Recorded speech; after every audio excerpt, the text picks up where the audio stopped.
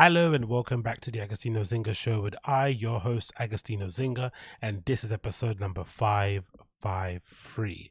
That's 553 of the HAAi show with your host HAAi. Hope you're doing well wherever this show may find you, wherever it may find you. My hair's looking nuts in this camera right now, but it is what it is. If you listen via the audio version of the podcast, you have no idea what I'm talking about, and I'm so happy that is the case, because right now man's looking like I got Jumanji living on my head. And no, that's not a Joe Rogan joke. That's a joke that I made up all by myself using my whatever brain cells I have left.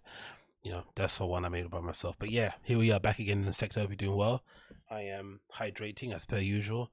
Part of my gallon water I need to drink per day. Bloody hell, man. Absolutely hate and detest drinking water, because it then makes you have to piss like an absolute elephant every single time. And my word, is there anything more annoying than having to go for a piss every single time? Don't get me wrong, if I had to pick between going for a piss and going for a number two, I'd pick a piss all day long, because there's nothing worse than getting a runs and having to sit on the toilet for ages. Then as you get back up again, you feel your stomach, blah, blah, blah, then you have to go back again. No one loves that. But the pissing thing, oh Jesus, man, it's horrible. And who wants to be a grown ass adult like I am and be pissing up a tree, or pissing around the back of a phone box, or pissing in the dark alley somewhere? I'm not at that age anymore. I remember there was a time when I was younger where I would just be pissing on a tree, because obviously I'd be out drinking, getting on it, doing my thing, and you just, you pull out your little ding ding and you start pissing. Nowadays you do that, you legitimately look like a kiddie diddler. Do you know what I mean? Someone might walk past you and scream. They might call the police if they see you with your flipping pants around your ankles or your knees as you're pissing on the street. Why would you have your pants and your ankles around your knees when you're pissing on the street? I don't know. Stuff happens. You've seen people outdoors. You've seen how people get down. I have no idea. I'm not making any more comment. I don't get myself cancelled. But yeah, oh, I hate it. I legitimately hate the fact that I have to piss so often. It really is driving me up the wall. But I guess it's good for weight loss. If you want to keep yourself hydrated, get rid of all that water weight, cleanse your system, whatever the benefits are. I'm just following it. I'm doing 75 hard still. Obviously, I told you before that I restarted day 1, so I'm now on day 6. No, I think day 7 now, actually. So that's going to be pushing things back a bit. But it doesn't matter. At least I'm doing it right and the correct way. So far, it's been okay, not too bothersome. And I honestly thought the 2 workouts a day would be the thing that would kill me, but it's mostly been the water. Honestly, forgetting or having to drink it really quickly before 12, it's just horrible. That's why I had to stop at day 15 or whatnot, because of when I last did a run, because when I last did the first time I attempted to do it, because I just forgot to drink the water and I didn't want to continue on without drinking the water. So here's to drinking water and remembering to drink gallons and gallons of it. It's not easy, man. It's not easy. But what else has been going on? Not much in it. I downloaded House of Gucci. That's out now at the moment on all the regular spots where you get movies from. Wink, wink. So I'm probably going to watch that over the weekend. I'm kind of gutted I didn't get a chance to watch it in cinema. Maybe I could still check. Actually, I'm going to double check, see if anywhere is showing it. Maybe they are showing it in like one of those kind of posh cinemas, to go and check it out, because it is a movie that you probably should go out to see instead of being at home on your laptop. Because if there's a way to ruin the movie going experience, is to tell people to watch stuff on their laptop. I don't know how film buffs or film reviewers do it, where they get sent screeners, because that's what they get, right? If you're a film reviewer, you get sent a screener, usually with your name watermarked across the screen, or maybe on the CD or whatever, right? But there's usually a screener you get sent that you can basically watch at home. But I wonder, I guess if you're a film buff proper, you're most likely going to have a pretty decent kind of home cinema setup, right? You probably will do. Even if it's a projector you have on your wall or some fancy flat screen TV, you're not going to be streaming it off your MacBook Air. I would imagine you won't be. But stranger things have happened, I guess. But yeah, that's what I'm going to do for the weekend. Probably that. And of course, subject myself to watching United play football. Oh, and also going out. Yeah, that's it. What's happening on this weekend? Gerd Jansen's playing at in Fabric, actually. So that should be a pretty decent night. I'm looking forward to that one. I've kind of fallen back in love with Fabric. Well, I never really fell in love with it in the first place. I always had terrible times there, but I usually went with quite decent groups of friends to old kind of like, drum and bass nights, which weirdly enough, drum and bass is now coming back in vogue again. I saw a friend of a friend online uploading a video of herself in a party happened over the weekend. I think it was something called like holiday or something or whatever, or garage. I forgot what it was called. Some event happened this past weekend in London, and a friend of a friend uploaded the video with like a caption basically gushing over the party, saying how amazing it was. It reminded her of the old days, blah blah blah blah. And the video clip itself, I saw loads of really young kids, like, you know, rosy cheeks and all, wearing all the cool clothes all the young kids wear. I was like, wow, there's a whole new generation of people, kids coming up who legitimately don't mind listening to drum and bass, because for whatever reason, bass, and you know, even though people say what they say drum and bass is like the white version of jungle, which is hilarious. But I know a lot of kids coming up were listening to bass music, which is kind of like, the best way to describe it would be like hip hop influence or trap influence kind of drum and bass music. So you get a lot of kind of samples of like very popular hip hop tracks being kind of mixed into just your quintessential drum and bass productions, and that was the thing I saw a lot of kids kind of gravitating to.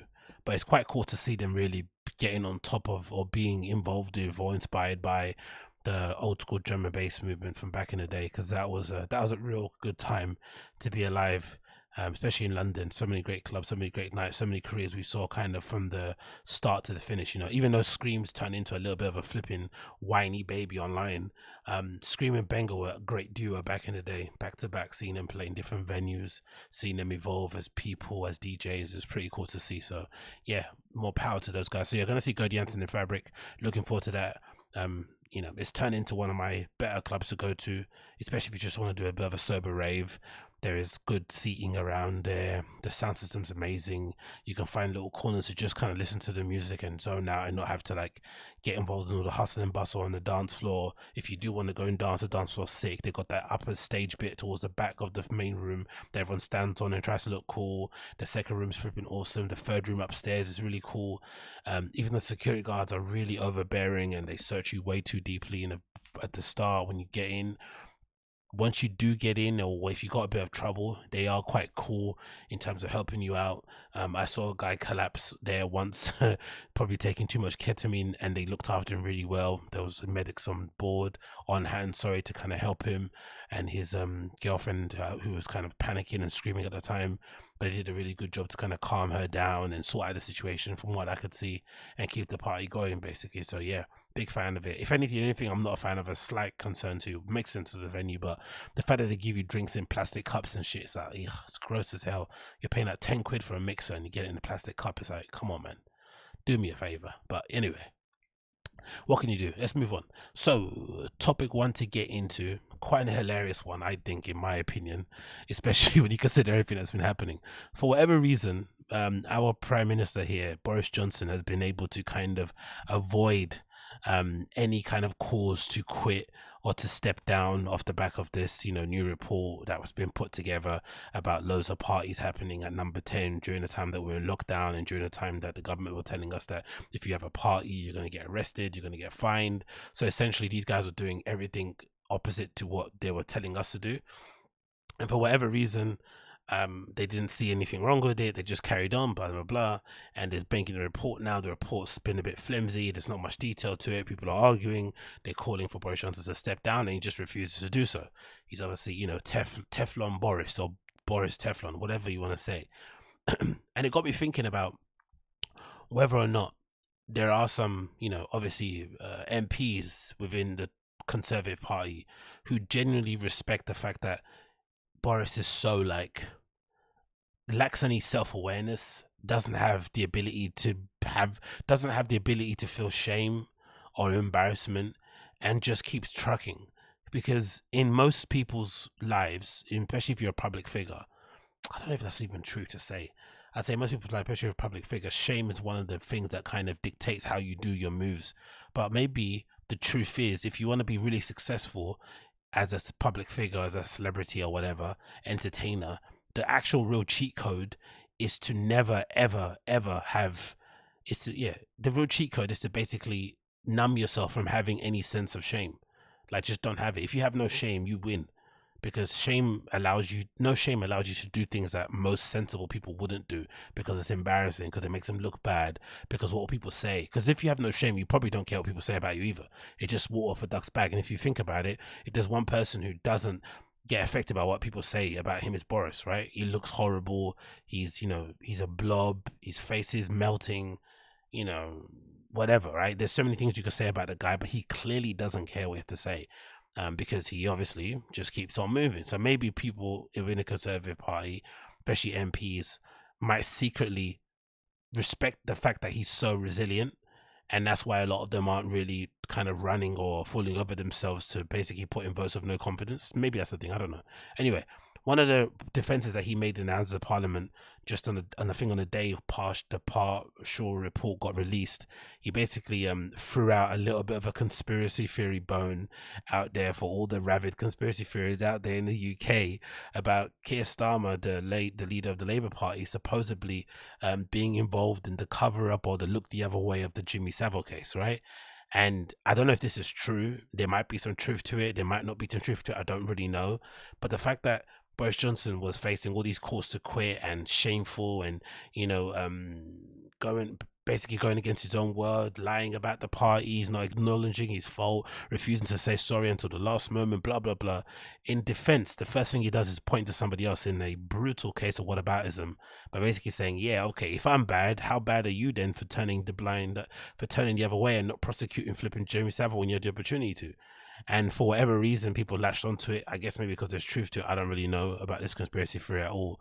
And Keir Starmer then, on the way to the Houses of Parliament, was accosted by a mob of people, I guess claiming to be conspiracy theorists who maybe, I guess they would probably be a mixture of people who aren't happy with the direction Labour are going in and feel as if Keir Starmer isn't really a valid opposition to Boris Johnson. Because let's be honest, as bad as Boris Johnson is as a Prime Minister, there's no denying if Labour were in charge, especially in the UK, we would still be in lockdown. We'd be like how they are in Canada, how they are in Australia, New Zealand, even like France is coming out of it. But that's how we'd be like. We'd be like how they are in parts of Germany. That's exactly how it would be.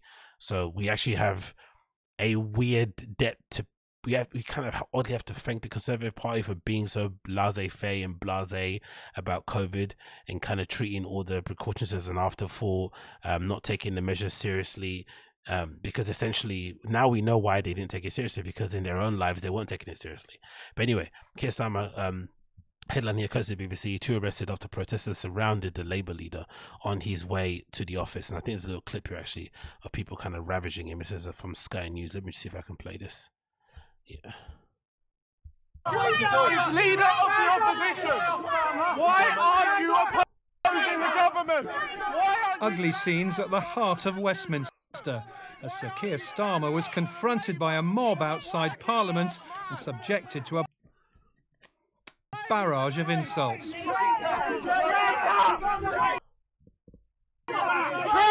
Hold on, Keir Starmer's a sir. When did he become a sir and why did he get a knighthood? They're just throwing these about for nothing, innit?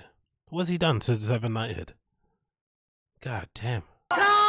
Protesters shouted traitor and accused the Labour leader of protecting paedophiles by not prosecuting Jimmy Savile when he was Director of Public Prosecutions. Boris Johnson has faced calls from MPs to apologise for accusing Sir Keir last week of failing to prosecute Savile. This leader of the opposition, a former Director of Public Prosecutions, Mr. Speaker, so he spent most of his time prosecuting journalists and failing to prosecute Jimmy Savile, as far as I can make out, Mr. Speaker. That prompted the Chancellor, Rishi Sunak, to declare he would not have made the remark, and the resignation of one of the PM's closest aides, Policy Chief Munira Mirza. Sir Keir was walking back to Parliament with the Shadow Foreign Secretary David Lammy after they attended a briefing on Ukraine at the Ministry of Defence. It's a walk of barely a couple of 100 yards, but that was still enough for the mob to surround the two politicians. It wasn't really a mob, it was like 10-15 people. They need to relax. Responding to the intimidation of Sir Keir, the PM tweeted, "The behaviour directed at the Leader of the Opposition tonight is absolutely disgraceful. All forms of harassment of our elected representatives are completely unacceptable." What a cunt. He caused this, right? He fucking caused this. He set the walls on him, indirectly, directly, whatever. This is like, you know what YouTubers do? When YouTubers are like trying to get at someone they don't like, or maybe doing a a video on somebody they're not really fans of or exposing somebody, they'll usually throw a little disclaimer like, hey, none of my fans go and harass this person, don't give them what they want, don't kind of take away our point, you know, that kind of like disclaimer before the video starts. That's what they usually do. So even YouTubers can do it to people that they clearly dislike, or people that they have no affinity to, people that have been basically trying to, you know, rob them of their flipping livelihood. Why can't he do the same? Be like, you know what, I messed up, please don't harass him. This is a comment said in the heat of the moment, two political opponents trying to gain an advantage. I don't know, make up something. My man just says he all forms of harassment of elected representative are completely unacceptable. Mate, you started it. Oh, horrible person. But yeah, big up Keir Starmer. I didn't know he was a flipping sir. Big up Boris Johnson, I guess, in some extent. Really crazy time to be alive in it. Interesting that the Prime Minister's not a sir, but the leader of the Labour Party is, who clearly is never going to get elected as Prime Minister. That's never going to happen, I don't think. Well, yeah, I just don't see it, especially beating anyone Conservative. He just doesn't have the minerals to do so. And I think the country's a lot more splintered than what people lead it to believe, or what the media tells you to believe. But yeah, fucking crazy, innit? Absolutely nuts, man. These bloody people. So yeah, Boris is gonna survive until the end of time. So I wanted to talk about this one. This is a pretty interesting topic to speak about here. This is another clip from the DVS1 interview that I mentioned in a podcast the other day. And this one is specifically him kind of sharing his thoughts on the need for local DJs, resident DJs, in the face of the pandemic, right? Or in light, or because of the pandemic, because of the pandemic. I've been on this channel plenty of times moaning at the fact that for the most part we don't really have a cohesive, we don't really have any sort of residency culture here in the UK for the most part. Maybe some cities or towns outside of UK might have them, but in London especially, they've always kind of focused on big name DJs from, you know, markets outside of the UK to come in and sell tickets and fill spaces or fill clubs, whatnot. And then the resident DJ, who wouldn't be sometimes listed on the flipping flyer, would just be the person that will do the opening sets or the closing sets, right? When literally everyone left because they went to see the peak set at flipping 1 till 2 or whatnot.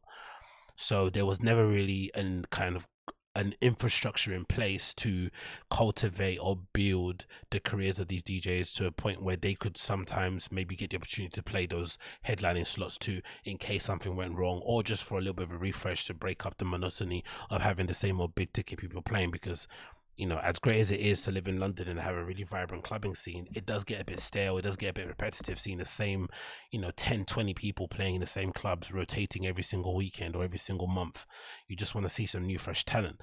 But obviously in the last few years there's been a real kind of, I feel like, renaissance in people, especially younger kids, deciding to throw all these different types of club nights, from the Infernos to the Gutterings to the Pussy Palaces to the Origins. There's all these really cool club nights happening in different locations all over London that are really geared towards promoting and maybe bringing in new, especially even Origins is a good example. Origins has a lot of really big name DJs playing. I think the new one coming up is going to be like Dr. Rubenstein, Sem, Freddie K, but they always pepper those lineups with residents too, to do the opening sets or sometimes do the closing sets, so you get a good mixture. But I feel like other places just haven't done that at all.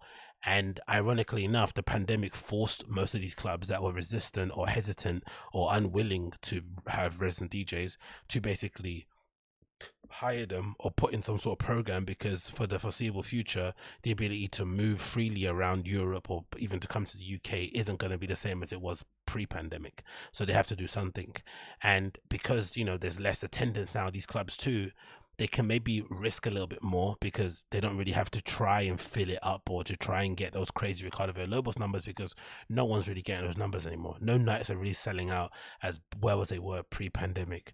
I've kind of always said, I feel like we took advantage, or no, I feel like in general, people within the people within the nightlife scene in general, operators, people that own clubs, people that program club nights, people that throw on events, DJs themselves. I think we all took for granted the kind of general consumer, the average everyday punter who maybe goes out once a month, once every 2 months, and those people I feel like were the necessary part of clubbing scene here in the UK. They filled out a lot of these venues, and then especially when you add on top of those people tourists as well coming in, and without them now we've seen clubs for the most part mostly not want to say empty, but not as full as they once were, which is a good thing because it means everyone that's going out is probably on about the music. But in general, because of that lack of kind of capacity and lack of fullness, I feel like clubs in general are willing to take more chances, because it's not as if you're going to pack it out anyway. Even if you do even if you do book DJ Harvey, it's not like you're going to fill it out. There's still kind of the opportunity to maybe try some new things. So yeah, what's his face, DVS1 spoke about it here on this clip. I'm going to quickly get it up on here so you can see. I think it's like 11:03 speaks about it. Let's get it up on there quickly. No, there. Okay, it's about here. So this is DVS1 talking about the need for local DJs and residency culture and stuff. But one of the first things I said in the beginning of the pandemic, for our friend Steve in Minneapolis even, was I did this interview with him and I said, I really hope that one thing that comes from the pandemic is that we find more amazing locals and local scenes and build local scenes. As much as I love being a headliner and I love being a guest and I love being booked to come places like this, I really wish you guys would have absolutely success without me. Like have 500 or 1,000 people come to every event you do, even if it's just locals, because to me that would be amazing. And like that's how Minneapolis actually survives and what makes my hometown work.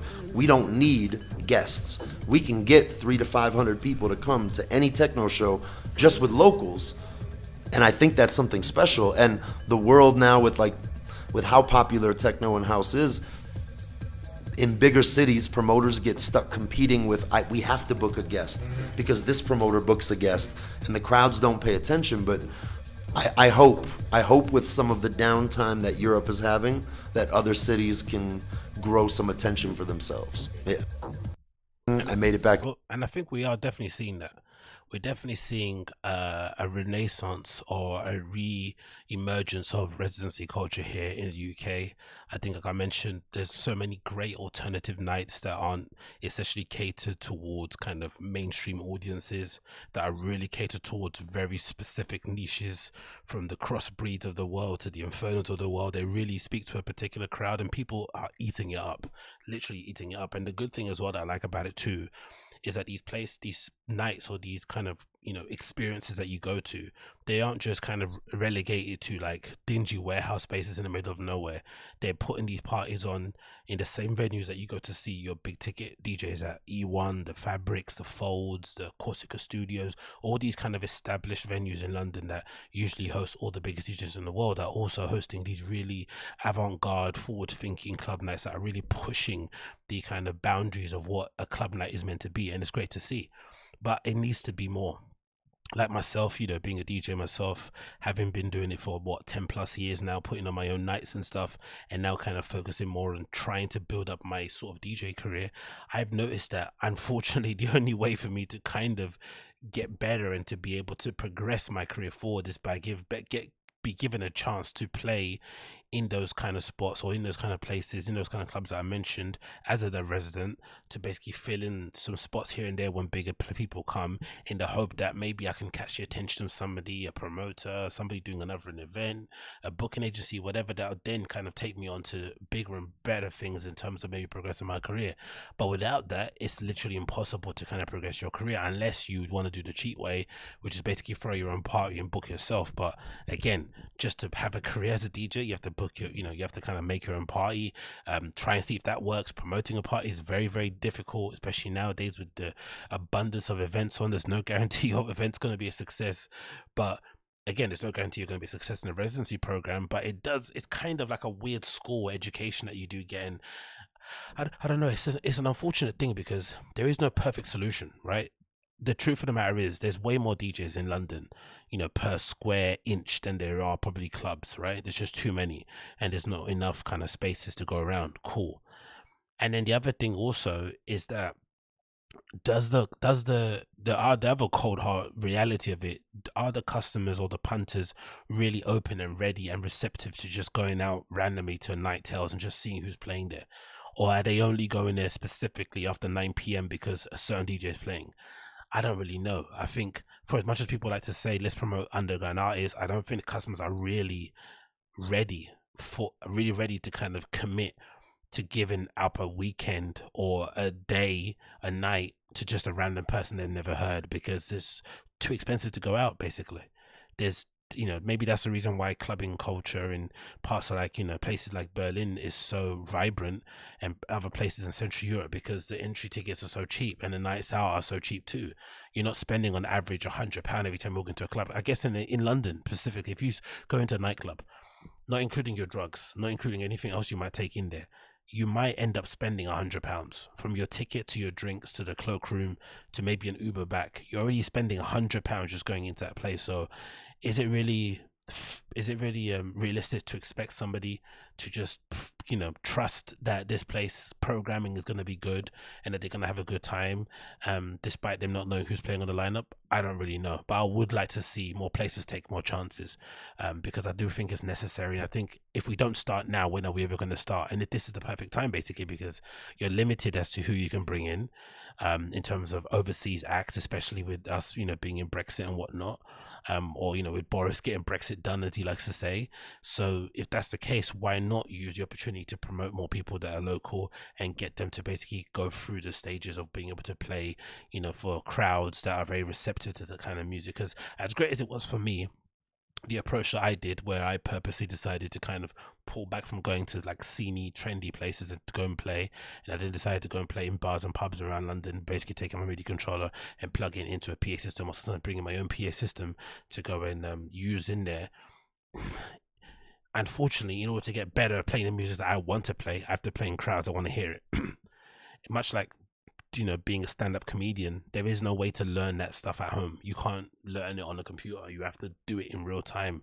And even though I wasn't playing the stuff that I would have liked to have played at these bars and pubs, I can still see, it was clear to see that there was a improvement in my ability to put together a set that was cohesive and that had a sort of groove to it, that had a sort of theme to it, that made sense, that was a little bit of my personality with a little bit of what I thought the crowd would like. You could see it in the set that I was playing, but again, I only got better because I was in front of people. So it's a weird one. It's a hard one.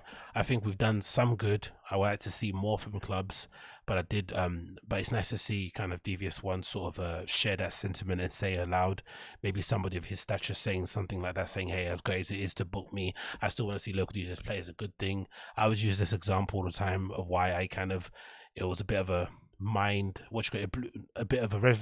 realization for me of why resident DJs were so important. Was when I went to Nicaragua in like 2007 or 2007 or something like that, right? I forgot when it was. 2007? I don't know. Whatever year that was. Went to Nicaragua to go visit my friend. And I remember going to Leon, one of the main cities there, and to go and party and hang out and whatnot.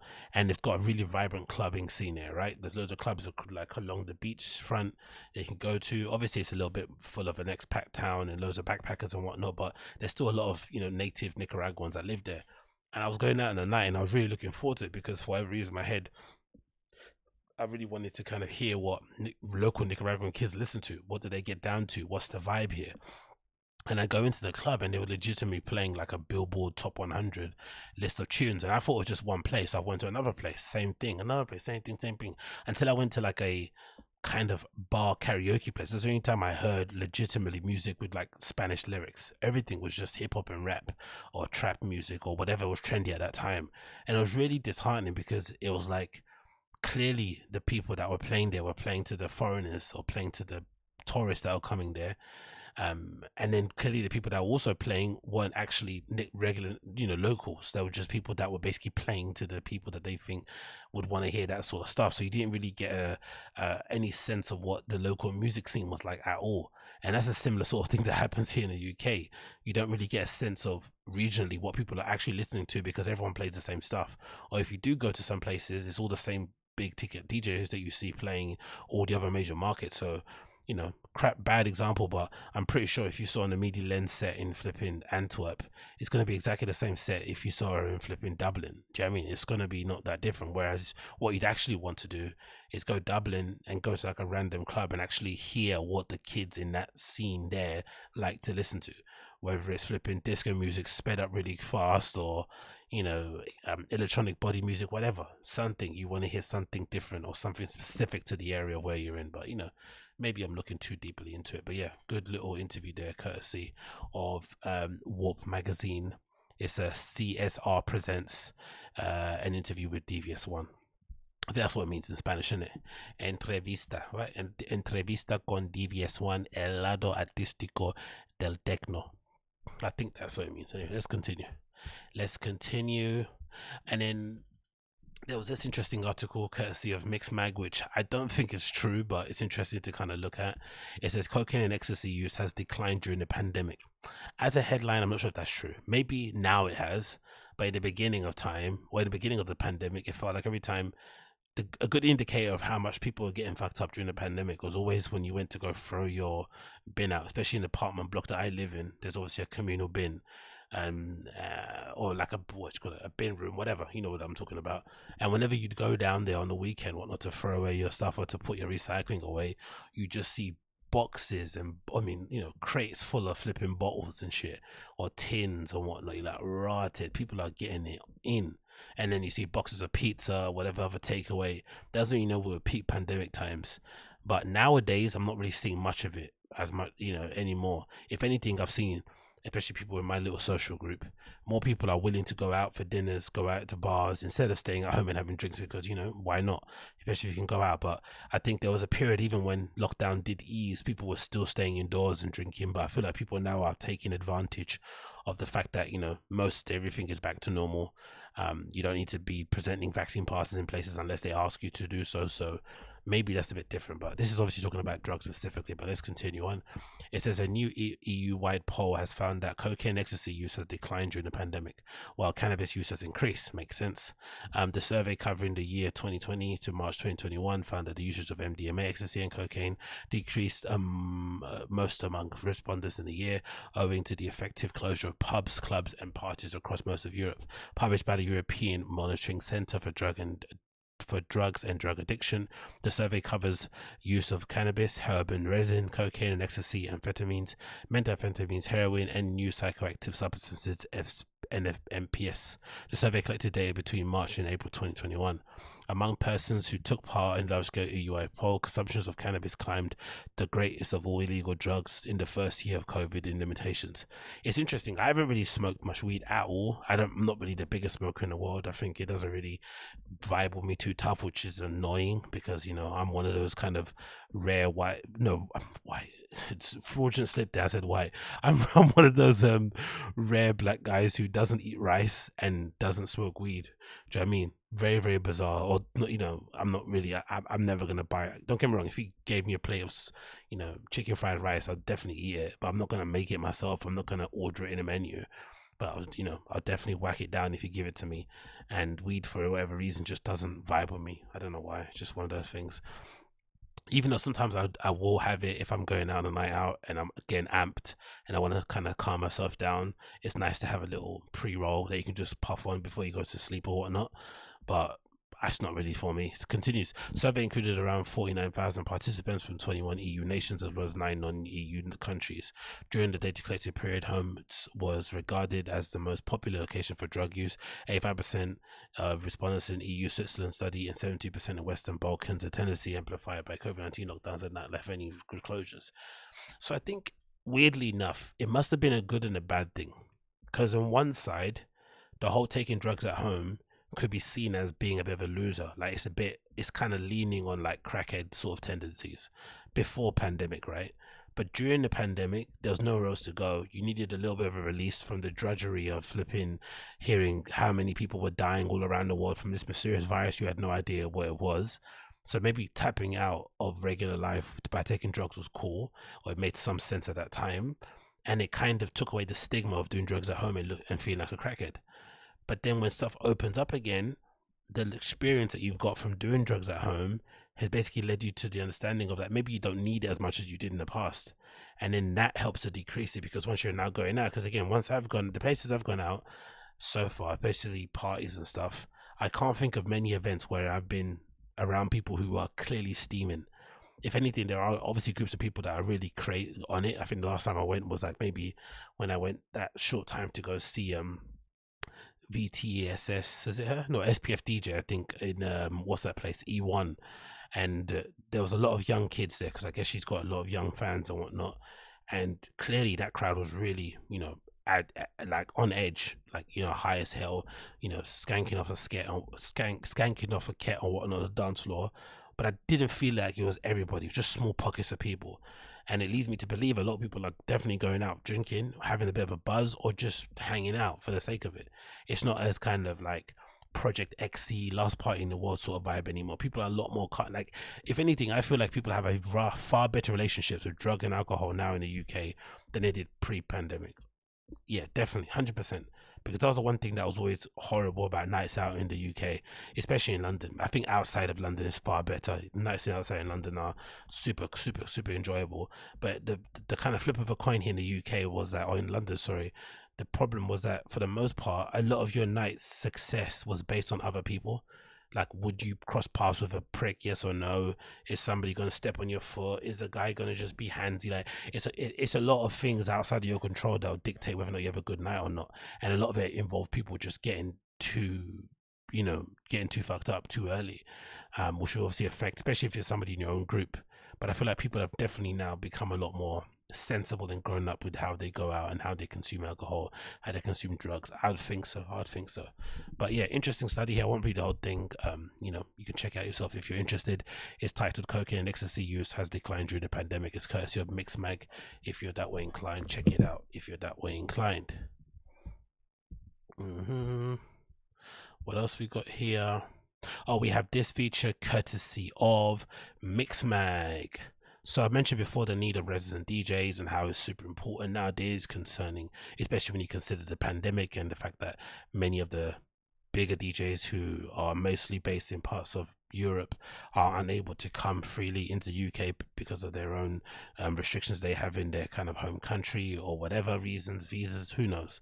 But it has kind of created a little opportunity for people like myself coming up, DJs who want to kind of establish themselves, to get in and kind of slip through the cracks. But it's still not enough, because, you know, at the time of speaking, there's a couple of big nights happening on the weekend on the 12th, and there's a few more happening the following weekend on the 19th, with stacked DJs from all over Europe, like, you know, Freddie K, Sem, Dr. Rubenstein, Ricardo Villalobos, Gerd Jansen, Jennifer Capradini. There's loads of these really big DJs who are coming and all playing within the next the following weeks. So clearly there's an appetite to just keep doing what we were doing beforehand without really giving the local artists a chance. And I was thinking also, who was the last person that I remember from the scene who really kind of went from being a resident DJ to suddenly then being able to headline club nights. Now, you don't need to be headlining massive European ones, but going from being somebody that was DJing in one place, being a resident, which means in one club you get to play there, like, you know, let's say every weekend you maybe get to play the opening set between 7 to 12, anytime between then, and then the main person comes on. Sometimes you also end the night, but usually that's who you are, and you're usually a person they kind of need to have on retainer, so they can just, you know, lastminute.com, if flipping Seth Trucks gets too fucked up and can't come, you can basically play. And I couldn't think, and then I remembered, oh yeah, the last person I remember who went from resident to professional was DJ HAAi, who I remember from being a resident at Ridley Road Market Bar, a bar that I played at a few times, maybe a couple times, I think specifically.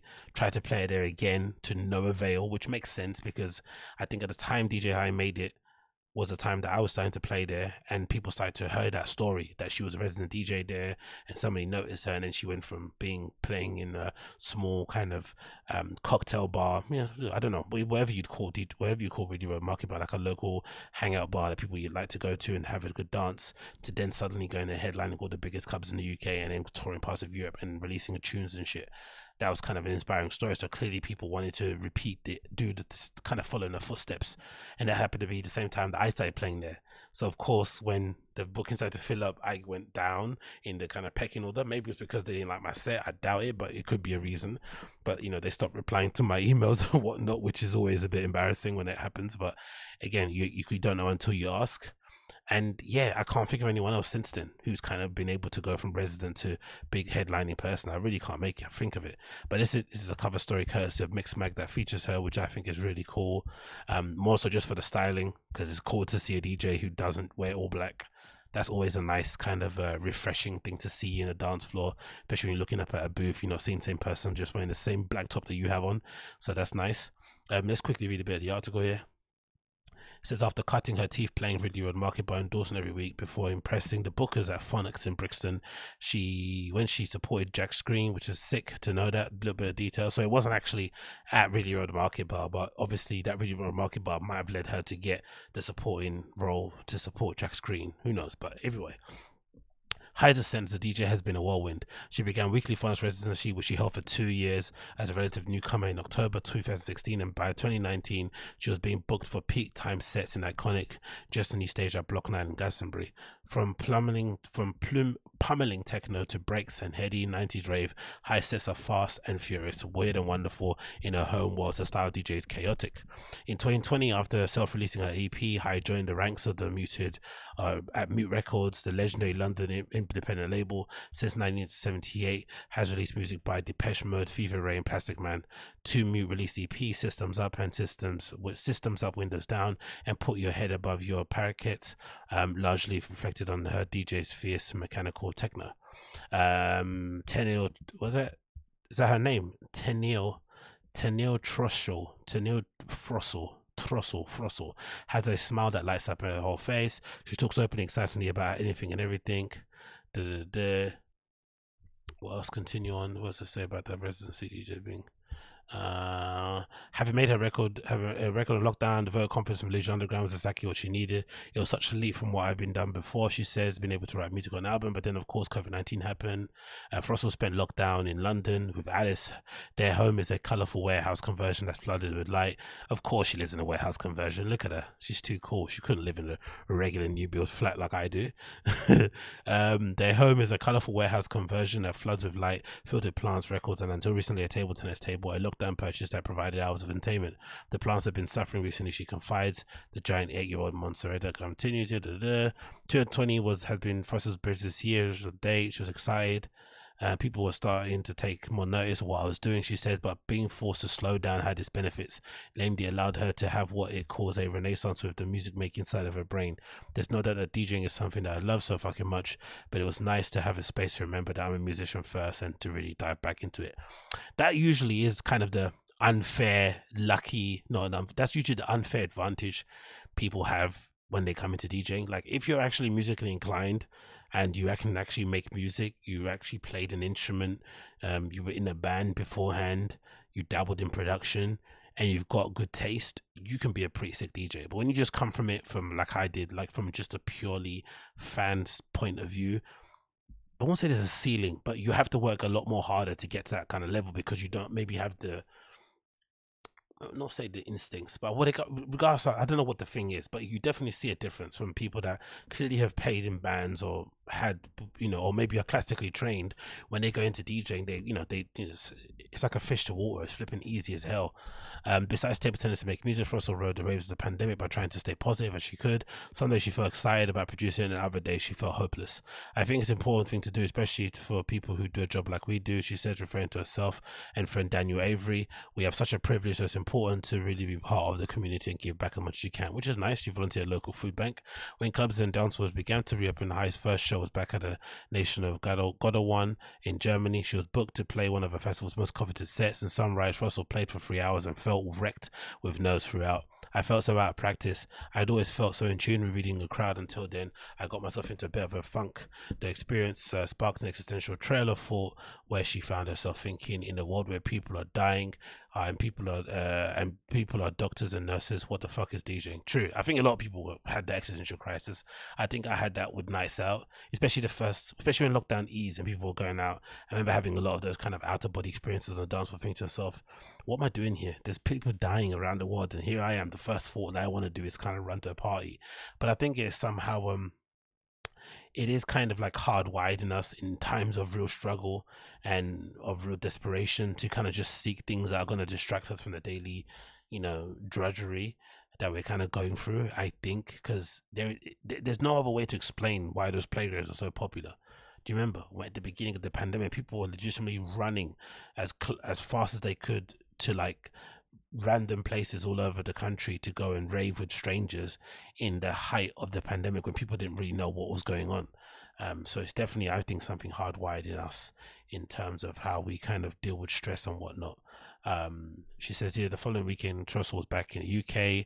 She played the Stadium Calling Fabrics opening weekend. She says it was reaffirming. I was so happy. I was happy. I saw how happy it makes people feel. I cut myself a bit of slack after that, as she should. It's a good little pose there. Great little outfit as well. But yeah, pretty decent interview. Recommend you check the whole thing. I'm not going to read the entire thing, but I thought those sections were quite interesting, pretty illuminating. And again, DJ HAAi might be the only person I can remember from going from residency to going to the big slots in a while. So hopefully that can get repeated for people like myself. Hopefully that can be repeated for people like myself and others. Next on the list, what would you have to talk about here? What do you think is interesting? Oh yeah, this is pretty cool, isn't it? Or not cool, but this is pretty wild.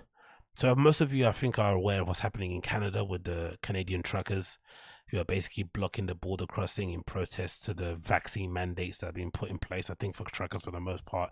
It's a pretty wild thing to see from afar because it feels like a lot of working class people have had enough of these mandates and are trying to get back to some semblance of normality without any restrictions or, being given the opportunity to basically exercise their freedom or whatever it may be. And for whatever reason, it doesn't seem to resonate very well with people who kind of would call themselves liberals. People that call themselves liberals, people that you'd think would be fighting for the rights of the working class are clearly being annoyed by it. And there's a weird friction going on at the moment now in Canada about what is right, what's wrong. There's a whole controversy with GoFundMe as well with that. It's absolutely wild. But I'm going to quickly play this clip for you, courtesy of NPR, that kind of gives an overview of the entire situation. And I'm going to continue with the other bits or pieces I've got on it. Canadian truck drivers have been blocking a border crossing with Montana and shutting down traffic in the capital, Ottawa. The so-called Freedom Convoy began almost a week ago as a protest over truckers losing their right to cross the U.S.-Canada border unvaccinated. The protesters include members of Canada's far right, as Emma Jacobs reports from Ottawa. In front of Parliament, the air smells of diesel exhaust. They love that shit, innit? As soon as they mention somebody's far right, it kind of removes any ability that you have to debate in good faith. It kind of removes it. Straight away, you're kind of banished into the shadow realms. You are marked as a bad person, evil, Nazi, nigger. Is Nazi what's worse, being called a Nazi or a nigger? I don't know, regardless. It's just bizarre. Really, really bizarre, this world we live in. There were right-wingers there. Oh, dangerous. It's like... there probably were some crazy far right ones because I know it kind of winds you up. They know it. That's why they do it. They just try and poke the bear. Just ignore them. Ignore them and they probably go away. And it also is a small minority. I think I would imagine. I'm not there. I would imagine the majority of people there are, protesting against the mask mandates or the vaccine mandates. That's basically it. Exhaust from idling engines. Truck horns blare constantly, as they have for days. Don't tell me I need to be vaccinated. Don't you dare tell my kids that they need to be vaccinated. Dan Brubaker, who drove 5 hours to arrive here last Friday, mans a table piled with donated food. Underneath is a cardboard box. Baby wipes. So if you can't have a shower, there's other options. The convoy is having an impact well beyond Parliament Hill. For blocks, many businesses are closed. Jared Schechter, who works at a coffee shop that has stayed open for takeout, says protesters coming in argue about being asked to wear masks. Yeah, it's been very tough, unlike all of us, all the staff here. There have been... It's been very tough. Like, somebody speaking with a mask on, it's just automatically, you just feel like, ugh, come on, brother. Just take it off and speak and then put it back on again. But yeah, the resistance against masks and vaccines in parts of North America and Canada, it's just weird, isn't it? It feels like the way that they kind of the way that they're against it, it kind of feels like it's an affront. like somebody kicked their door down and wants to have, sexual relations with their wife or something. It's like, that's not that deep. It really isn't. But I don't know, man. They just seem to have a very different reaction to it, especially than what we are in Europe. Because again, for me, regardless of what my reservations are about the entire thing, I just got double jabbed so I can live my life, so I can do the things I enjoy to do, like travel, go to festivals, go to parties, DJ in places. Like, that's basically why I get it. I just did it for my own kind of personal benefit. I think a lot of people in Europe did the same thing. They just weighed up, they kind of, especially, it's like what happened in France, like the whole thing what Macron was doing, where he was basically saying he was trying to annoy people by basically saying that how the only way you could enjoy hospitality and go to bars and cafes and whatnot is by getting double vax, because without a vaccine passport you can't get in. And I think most people, even without that sort of like nonsense prompt, were doing that. I know I did. I just kind of weighed up the pros. Hey, what would this pass allow me to do? What did the negatives, and just say, you know what, the pros outweigh the negatives, fuck it, let's just get it. But of course I drew the line at that, no more boosters. But it's just weird how kind of viscerally angry they sound when they're talking about vaccines and mask mandates. It's very, very interesting. And then we continue here. This article comes to Daily Mail with focus on the truckers, talking about how they don't think Justin Trudeau, the prime minister there, they don't think he basically has any idea what the regular person goes through, which I definitely agree. It says here exclusive. It says you don't know what it's like to have working hands. Canadian Freedom Convoy truckers blast Justin Trudeau, saying his vaccine mandates would keep them out of their rigs of weeks at a time and threaten their livelihoods. It's interesting how Daily Mail have kind of normalized having full sentences or paragraphs in their titles, isn't it? Back in the day, your titles would be just a snappy 7 or 10 words that you'd say to kind of get people locked into your article to read the entire thing, but they give you the entire synopsis in this kind of big chunk at the top. It's really weird, isn't it, to way to kind of put together an article. But anyway, it continues. It says the Freedom Convoy of truckers that has descended on the Canadian capital has slammed the Prime Minister Justin Trudeau over the government's vaccine mandate. The massive cavalcade of trucks, pickups and other vehicles have been wreaking havoc on the downtown Ottawa scene since last weekend, deliberately blocking traffic and honking their horns almost non-stop around Parliament Hill. Don't get me wrong, if you lived around there, you'd probably be annoyed, regardless of what you think, regardless of how much you agree with them. You would definitely be pissed off, especially after the first week. It's like all the pots and pans. Remember that thing? How flipping R-worded was that? We would stand outside of our windows, or I wouldn't. I didn't clap once, like, get me to do that lame shit. But remember, people slapping their pots and pans, helping the NHS. It's like, what? You're clapping and patting things for people doing their jobs. What next? Are we going to start having flipping open bus parades for women that get pregnant? Like, is that what we're going to do? Women we don't know. Like, let's relax. They're doing their job. It's standard. And most of them weren't. You just look on TikTok, they were flipping, dancing and shucking and jiving all over the place and doing challenges. Like, nonsense. Massive cavalcade there. But truckers have remained defiant even as the protests entered their 6th day. Thursday, vowing to stay put until Trudeau's government flips and withdraws its policy on vaccine mandates, which is... but that's the whole point of protesting. You're meant to make people feel uncomfortable. You're meant to kind of upset people. You're meant to make them question things, push their buttons. That's how change comes about. You don't get change by putting on a funky hat, I mean, and making up, lyrical chants and then going on your merry way. No, you make change by kicking up a fuss, making sure people don't sleep for a couple of weeks. That's how you actually change things. Local trucker Guy Meister is among those who joined the convoy last week after making a 20-hour journey in his big rig from Nova Scotia. The 56-year-old, who has been on protest since its inception, revealed he is committed to sticking it out. I guess that's him, right? Yeah, that's him, Guy Meister, looking absolutely superb in his truck. I love these trucks, especially with all the many different gear knobs and whatnot. Like, that truck has seen some things. Mandate freedom, loads of people there, freedom. What's that? Fuck Trudeau. That's a pretty good sign, I'm not going to lie. Yeah, living the dream. It says here, I'm in it for the long haul. Meister said Trudeau has to go. Meister, who has been driving a truck since he was 19, said he believes the government mandate is ineffective and that the policy will only hurt him and the fellow truckers. I wonder if that's a thing that gets passed down to generation to generation. That probably is a thing, right? I'd imagine certain routes, certain companies that you work for, it's probably all kind of very family orientated or friends of friends, to make sure everyone that's doing it is legit and isn't going to fuck around, because as much as Yeah, because it's a very important job. You know what I mean? You can't have people just taking the piss or not doing a job properly. So I wonder if it gets passed down to you. Like you have your dad has the role, and he basically teaches you how to drive. He teaches you how to pick up things, how to do all the necessary stuff. You get introduced, you get vetted. Remember, I wonder if that's the thing. That's pretty cool. That it kind of stays in the family like that, and it's clearly a pretty decent career. Obviously, you know, I guess the negatives are that you're always on the road and away from your family a lot, but they probably get to see all parts of the country. They get to see the highs and the lows, basically, in it.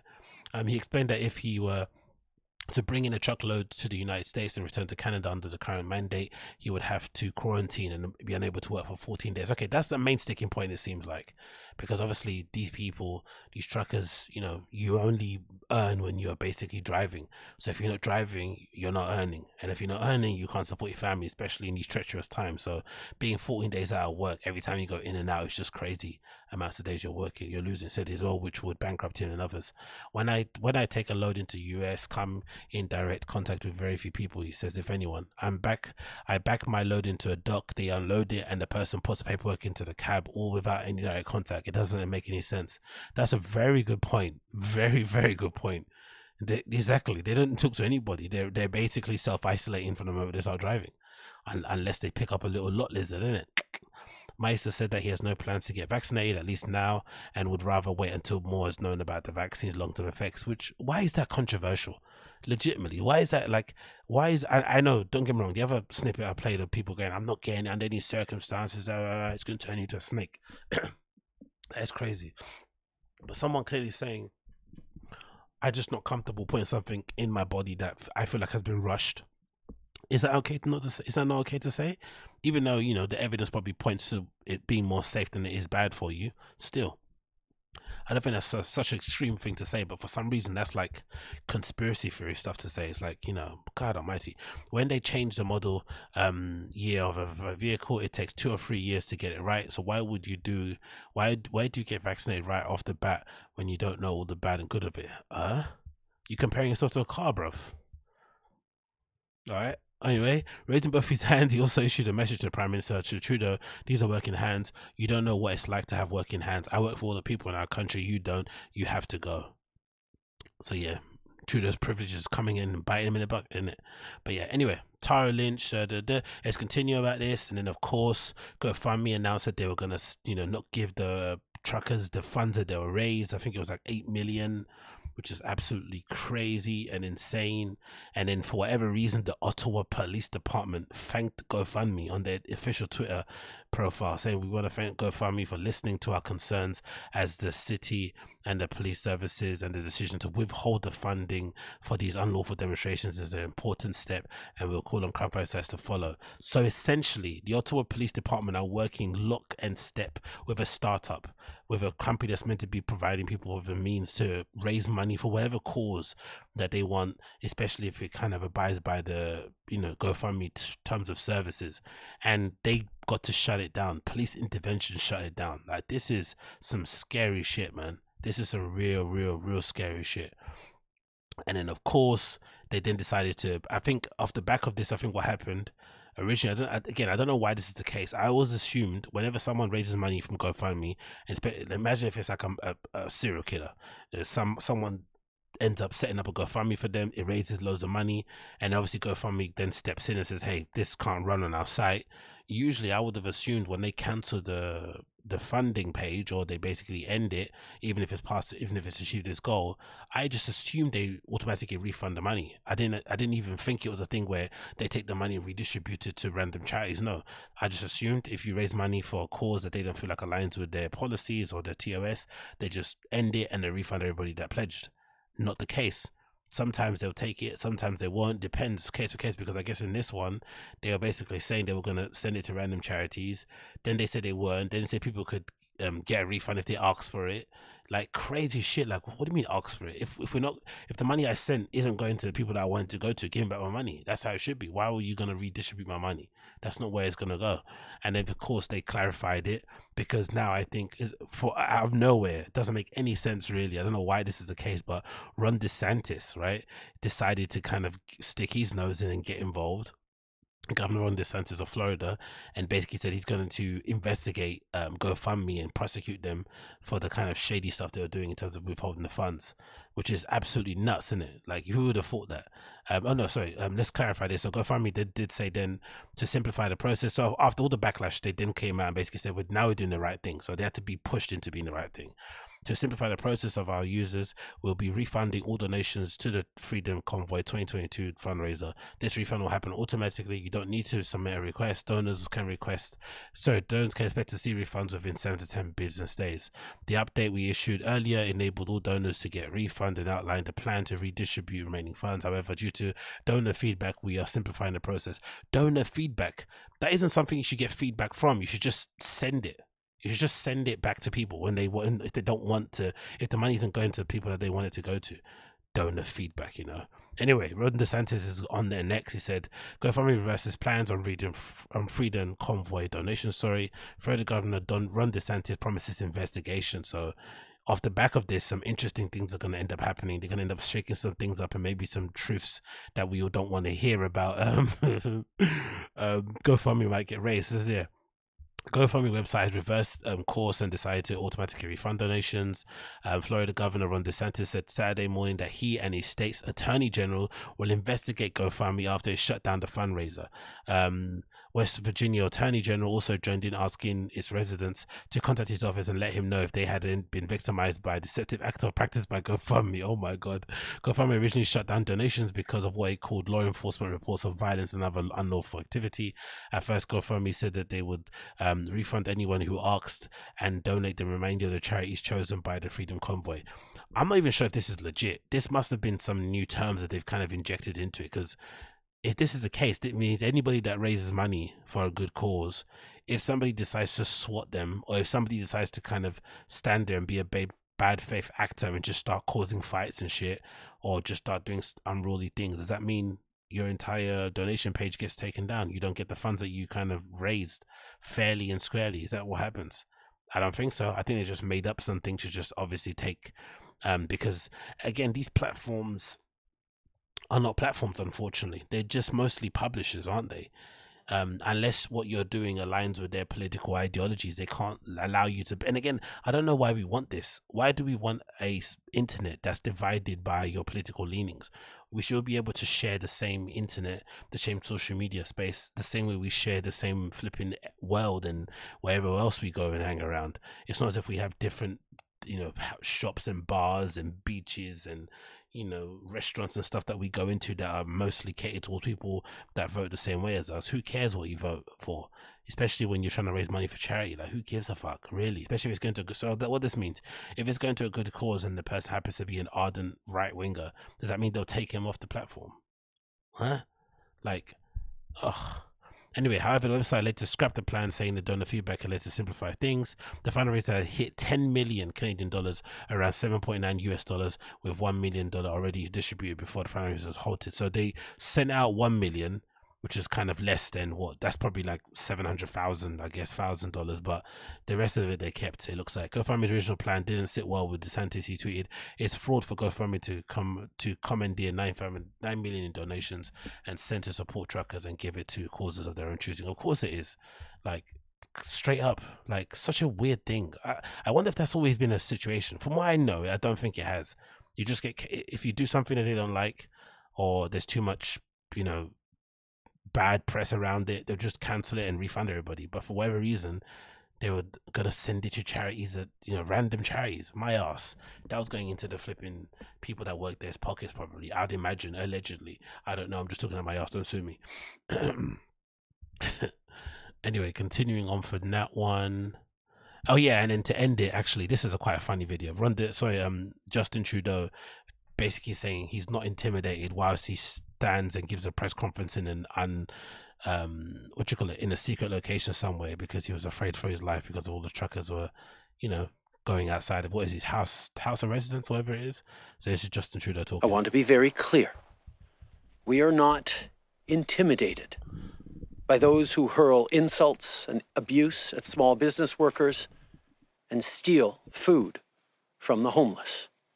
We won't give in to those who fly racist flags. We won't cave to those who engage in vandalism or dishonor the memory of our veterans. There is no place in our... Anyways, chat, now he's asked dishonor the memory of our veterans. What are you talking about, brother? What are you talking about? Then next on the list here, I wanted to quickly mention this. This is a weird one to mention because I don't think it really matters, right? But do you remember when the whole Daniel Lee stuff was going down, when, you know, the former creative director or fashion director for Bottega Veneta, who went through a very interesting incident where it was alleged that he might have used some inflammatory language similar to what Joe Rogan's being accused of using, right? Calling somebody in his office meeting an N-bomb or something along those kind of lines, which is interesting too, because it feels like because Bottega Veneta was so loved by certain people within fashion, especially black people, they specifically turned a blind eye to it because they just loved the brand too much. It felt like no one went to investigate it deeper. No one, or maybe because of the person who said it. Maybe because some people don't like that Luisano, is it Luis, whatever his name is on Instagram and Twitter. Maybe because people don't like him, they didn't take the allegation that he said or the allegation that he put out there seriously, and they kind of just, because they didn't feel like people followed up on it. They just kind of, you know, oh, he might have said it, he might have not. And it wasn't as much backlash against what he said about Bottega Veneta vis-a-vis what happened to Dolce & Gabbana, right? In terms of people cancelling them and saying, you know, nowadays if you see a prominent celebrity being dressed in Dolce & Gabbana, especially from people on fashion Twitter, they always have a lot of things to say about it, and especially people like Alexander Wang. But for every reason, Bottega Veneta, people are, you know, those guys and girls I see, especially some of the black fashion crew people, are still wearing the paddle boots, which I call the nigger boots, right? They're still wearing those. They still got the bags and the bomber jackets and the pants and stuff. It's interesting. They just kind of turn a blind eye. Anyway, it doesn't matter. One of the things that people like myself were accusing Bottega Veneta for doing at the time, I thought, which kind of was to their favor, especially Daniel Lee, because it carried him a lot of favor, right, with the black community. I feel like there was a lot of pandering when it came to Bottega Veneta, like clearly a lot of pandering, especially when you see the guy himself. Do you know what I mean? He doesn't necessarily ooze any kind of core. He's not really about the culture, really. You know what I mean? He just looks like a dork in this little ginger speckled dork, right, with a bird chest. And this guy was now, you know, featuring all these prominent, you would call them, say, non-white creatives that happen to, you know, they happen to cross paths with, and kind of putting them front and center of his shows, campaigns, blah, blah, blah, blah. And obviously it worked, because when he then got accused of calling somebody the N-bomb in the office, people kind of just assumed it wasn't true because he puts people like us in flipping adverts. And now we're seeing this interesting thing I saw, courtesy someone brought it to my attention on social media, on Twitter specifically, regarding Swarovski. For whatever reason, Swarovski have kind of pivoted and changed how they are presenting their jewelry by having a lot of people who look like myself modeling the stuff, as you can see on one of these pictures. And I wonder, is it pandering to have people like this in these sort of product shots? You know, if you're not watching this, it's basically a really cool looking black kid who's kind of making this lucent Swarovski ring that's 280 euros only look incredible with what he's wearing, especially against his skin tone and whatnot. It looks flipping beautiful. The pictures are fantastic, right? The kid's well manicured. He's got a grill on him. He just looks great. But I wonder, is it pandering? And if it is pandering, does it matter? Like, is this like a necessary journey in order for people that look like myself, black people, to basically have some semblance of influence within the fashion industry? This is how you get in. When they normalize stuff like this, like in terms of using black models in these sort of press shots and these sort of campaigns, it actually serves as a net positive, because what it means is that now this becomes a norm. People then don't start to have quotas when it comes to runways, or start saying crazy shit like, oh, we already have a black model on our books, you know what I mean? Because they just treat it like, hey, can you present the clothes in a somewhat authentic way? Can you bring it to life somewhere on the runway? And that's about it, and just continue from there. Maybe that's the thing. I don't really too sure. But I saw these pictures, especially concerning Swarovski. I was like, I've not really seen much of this, and it got me thinking about the stuff that I didn't like to see when I saw Elton doing the campaign for Tiffany & Co. And I thought that was pandering, right? They got him to dress up in a tux and start breakdancing in the middle of a flipping basketball court with some kids pop shoving and kick flipping around him just didn't make any sense. It basically felt like they got the coolest black kid they could find online, especially, and basically got him to dance. You know, for what? His supper? I don't really know specifically. Don't ask me what, because I don't want to say what I really think and get kicked off of YouTube. But yeah, man, it's an interesting approach. I feel like some cool stuff obviously here. I'd love these ear cuffs. I've seen Rick Owens wear a few of these. I didn't actually know what they were. At first I thought they were piercings, because Rick Owens wore a few of these during the pandemic. It felt like I always saw him kind of rocking these sort of things.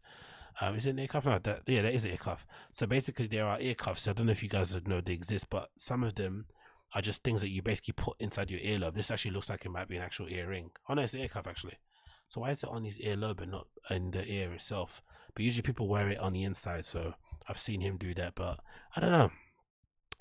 Yeah, maybe it's pandering. Maybe it doesn't really matter, and I'm just kind of making a nothing out of something, which is basically making something out of nothing, which is basically the key of a great podcaster, right? Is to take a very mundane topic that no one really cares about and try and stretch it as much as you can and fill in the gaps, as I'm doing right now by filling in gaps. But I don't know, I saw it and I was a little bit, I wonder why they're doing this. Is this clearly a way to kind of market to a younger demographic, to get people that look like myself to wear this sort of stuff, because they know we are the trendsetters, even though we don't make up a big chunk of the customers that buy any bits of fashion, because there's not many of us, especially in the Western world. It's still no denying that our influence is outsized. If someone like myself, who I kind of count myself to be quite forward thinking and a bit of a trendsetter and making the needle move, decide to put needle move, I can't even say it properly, that's why I'm not a needle mover. But if there are people that exist out there who are real needle movers, when they put this kind of stuff on, it's immediately going to increase the call factor. It's going to immediately increase the desirability, and then suddenly people that would never think they would need some Swarovski crystals in their collection are suddenly like, you know what, that Swarovski choker is not a bad idea, for 400 euros. Maybe it's something I buy for myself for my flipping birthday or something. I don't know. Maybe it's a thing. But maybe it's actually, like I said, maybe it's a good thing. It's a sign of real acceptance when they start to, less of a tokenism and more so of like, no, you're actually the best person to actually make this thing bang. You know what I mean? For real. But yeah, I don't know how to feel about it. I'm not too sure. It's like being a race diversity hire, right? I remember seeing that happening a lot in fashion, just during the kind of the post George Floyd thing. There's a lot of kind of brands and magazine publishers and whatnot deciding to invent these bullshit roles like racial diversity officer shit. I don't know what that means. It's like, what, are you in charge of the fucking playlist? Do you put on the fucking Moneybag Yo on the Friday nights, on the Friday just before everyone goes for drinks? I don't really know what it means, but it always felt like a kind of tokenism. It felt like a token gesture, like, oh, you're the black one, you're the one that wears a cool wacky prints. Here's a job that only the black kids are gonna take. But maybe just getting your foot in the door is better than nothing, because of how in demand those positions are in fashion, right? Everyone wants to be that person. Everyone wants to have those roles. So maybe just having any role, regardless of how you got it, if you got it because of the size of your boobies, how tall you are, how good looking you are, it doesn't matter, because so many people want that job that you just take it, and you just take it as you take what you're given in that regard. I don't know. But anyway, it looks cool regardless. Most of the stuff's on pre-order. Swarovski crystals look pretty interesting. Loads of things I'd actually buy myself, especially when you see some of the colors and whatnot. There was one specific one that I like. This kind of little ear cuff that makes you look like you got 3 massive flipping diamonds hanging off the top of your earlobe, also top of your ear, sorry, is pretty cool looking. I'm not gonna lie, it's pretty cool. And then of course on the model itself, it looks fucking banging, isn't it? Look at that, look how good that looks, and the braids too tight. But yeah, big up everybody involved in that one. And I think, if I'm not mistaken, the actual person involved in this is actually one Giovanna Battaglia, if you remember her. Now she goes by Giovanna Engelbert, which is, I guess, her married name. But she's now the creative director of Swarovski, so that might make a point as to why they're kind of pivoting into pandering to black people, which is not pandering. Maybe it's a cool thing. I don't know what it is. Obviously they've got the model Adwa, what's her name? Adwa something. I forgot her surname, but yeah, she's obviously featured on one of the first campaigns of it. So maybe there was a concerted effort to basically make it a little bit more culturally relevant to some of the kids. What relationship with Jurek? You don't care about that. Anyway, if you're a career stylist, how did you discover Swarovski? We don't care about that. What was your most interesting thing you learned about crystals? We don't care about that. For his first question, what's your number one? Yeah, cool. For your first question, what's your number one goal to achieve? Oh, she designed some of this stuff. No wonder they look so lavish and chic and rich. Because I'd imagine Giovanna hasn't had to eat a flipping ham and cheese toasty in her life, has she? Right? She always has the finer things in life, which again, no hate. Congratulations to her, but that's why the jewelry looks so opulent, let's say. Where is she? To give a crystal cooler. Yeah, it's the one. So yeah, for this first collection, what was your number one goal to achieve? She says as follows: to give crystal a cooler, smarter dimension. I wanted to explore the beauty of crystal and how its magnificence roots in fundamental geometrical and logical structures. This jewelry is not on display of someone's wealth, but their ability to express themselves in cool and playful way.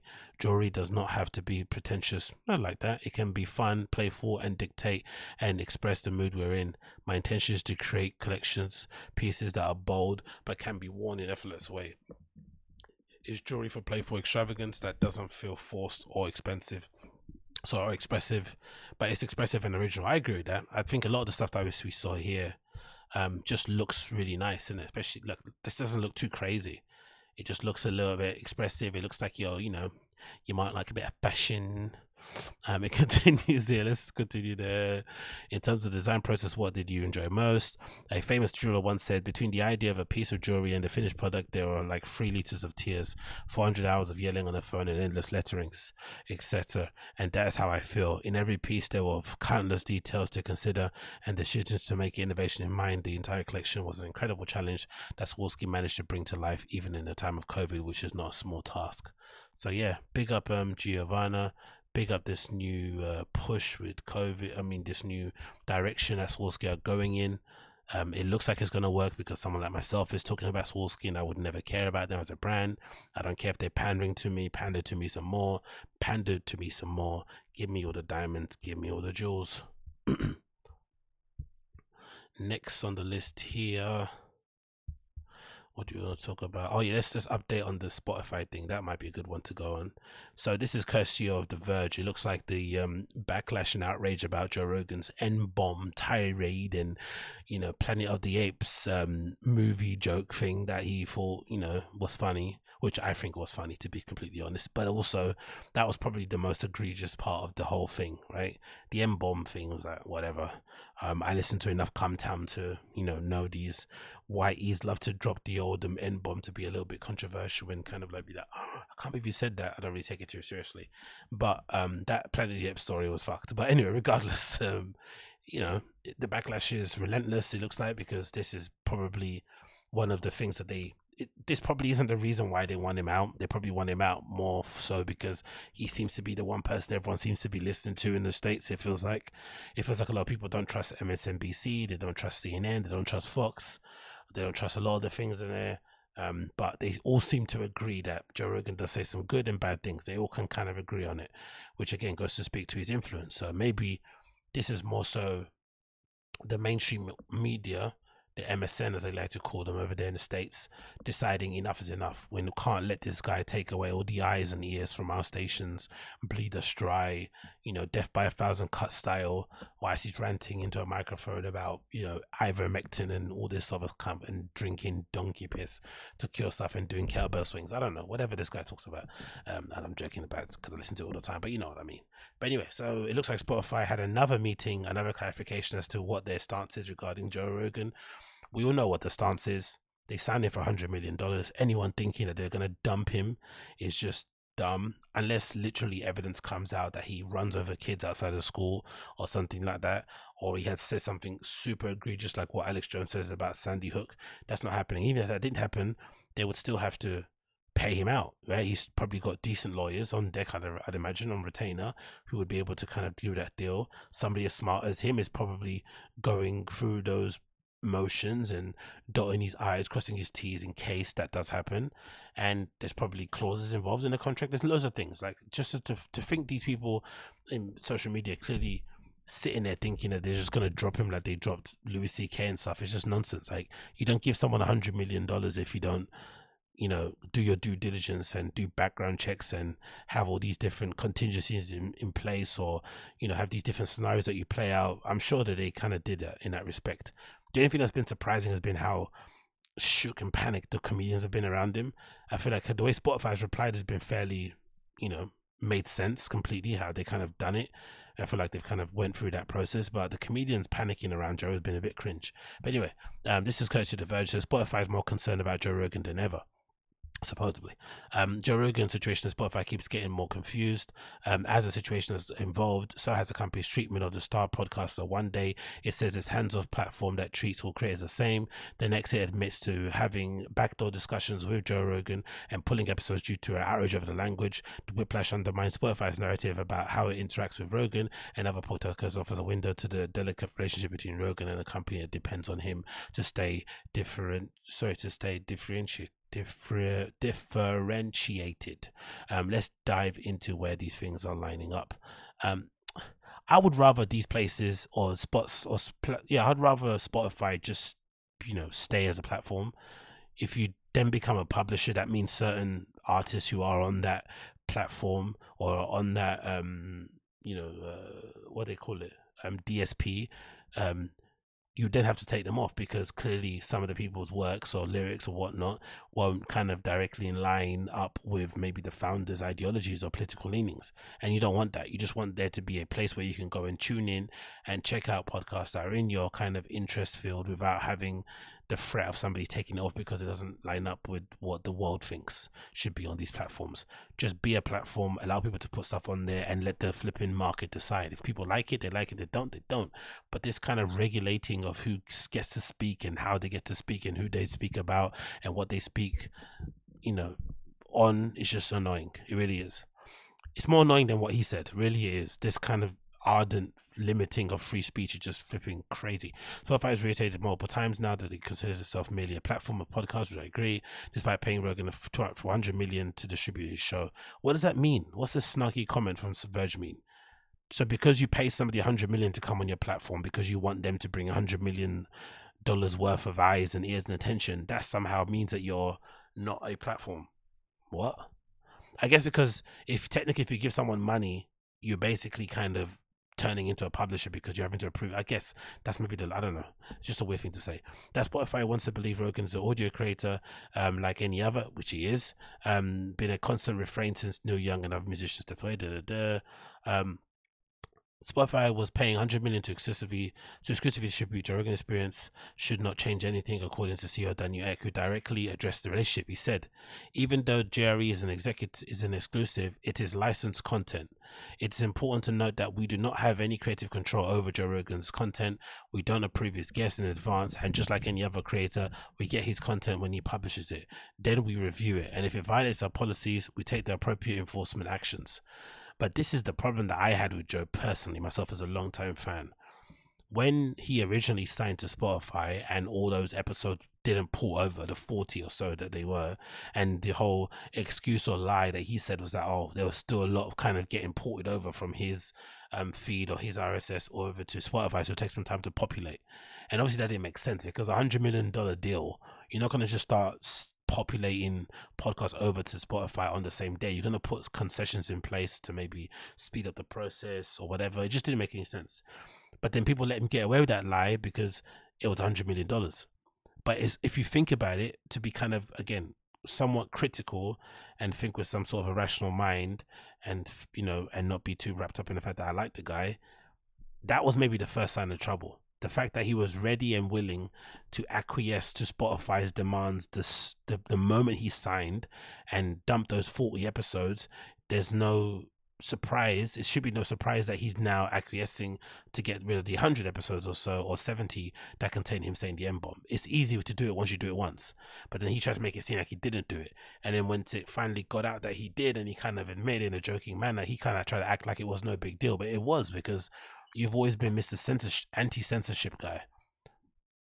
you've always been the guy that's been rallying against corporate, especially tech overlords. And in some parts, the whole reason why Joe Rogan went on Spotify was because of how he felt like YouTube were, basically limiting his ability to do his show correctly by, maybe blocking his show in some places, demonetizing it in some places, copyright striking here and there.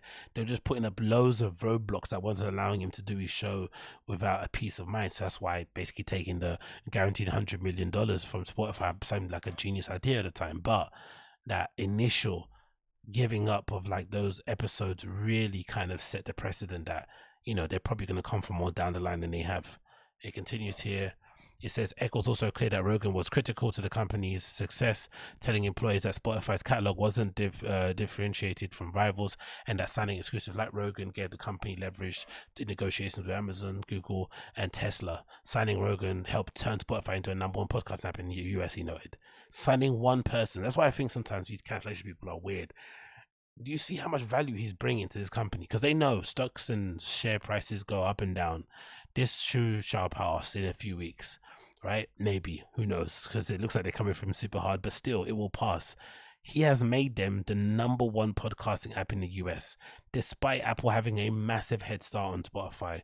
Basically, Apple created podcasts, right?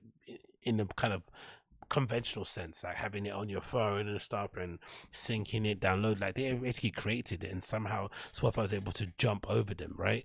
Easy jumped over the fucking Jumpman. Crazy. So it makes sense why they would stand by him to that extent, but it's also pretty indicative of startup culture, right? And I've been in places like that myself, don't get me wrong. We have flat hierarchies where the founder and CEO or whatnot is having to explain and justify his decisions at that level to regular staff. It's mad, isn't it? And you're having to kind of literally say, hey, by the way, the reason why we signed Rogan is so we could like keep all of you guys. Some of you guys that like just retweet playlist or share stuff and whatnot, you guys probably are stealing a living. You're getting paid $40,000 a year to send newsletter emails and whatnot. The reason why we're able to keep you, even though business isn't booming, is because Joe Rogan's come in and brought all these listeners who are now signing up to premium, who are playing his, his flipping podcasts on loop and whatnot, who are maybe then deciding to listen to other bits of content that are on Spotify. Like, like shut the hell up, innit? Like, this guy's literally paying your wages in a weird way, which again is another example of people not basically, following through on their, or not having a real moral backbone. Because if you really didn't agree with what Joe Rogan said and you really do disagree with his political leanings or how he maybe expresses himself, you would also quit your job if Joe Rogan's on your platform as a mark of defiance. All right, you would do that, but people don't because they're full of shit. It continues. At this point, Spotify's position seemed to be clear. Rogan was critically important to Spotify's success, and he would be allowed to say whatever he wanted as long as it was in the bounds. Dustin Jenkins, Spotify's head of global communications and public relations, affirmed to Spotify's employees that Rogan would be treated like any other creator under those rules. We applied those policies consistently and objectively, she wrote to note to staff. Thank God, leave it alone. One of the interesting parts about it, I thought, was this bit about the $100 or something. What is it? Where was it? There it goes. Yeah, this I thought was funny, right? So after the PR crisis, Spotify reached out to Rogan and got him to agree to remove episodes of his show from his platform. Ex-Memo also says the company will now dedicate $100 million to licensing and marketing content made by creators from historically marginalized communities, a move the company has not actually announced officially but clearly wants credit for. So they're committed to dropping 100 million M's on people like me, right? Little old negnogs like me, right? Because they feel like, he dropped too many M-bombs on his show. I, for one, will gladly take them up on that offer. If they want to send me a spare 100,000 grand so I can upgrade my setup and get a studio and whatnot, I will be happy to take that gladly. If that means, I have to sit in a room and have Joe Rogan's N-bomb compilation play on loop, without headphones, I'll do it. Rags, like, I'll do it. That might be one of the best things to come out of this nonsense. But yeah, what an absolute shit show of a situation, innit? What an absolute shit show. Next on the list we have DS, courtesy of TMZ. Lil Uzi Vert cops plea deal in assault case, gets 3 years probation. Did you have any idea this happened? I remember this happened, but for whatever reason I forgot about it, which is basically evidence of a very well-run PR company, machine, agency, record label, whatever Rock Nation are. They run a tight ship, because somehow they were able to bury and sweep the story under the rug for the entire time that it was being investigated. And now that he's been given 3 years probation, essentially a slap on the wrist and some, you know, what was it called? He has to go and do like anger management, all those sort of things. It's basically the case is done. He can basically continue his career without any real backlash.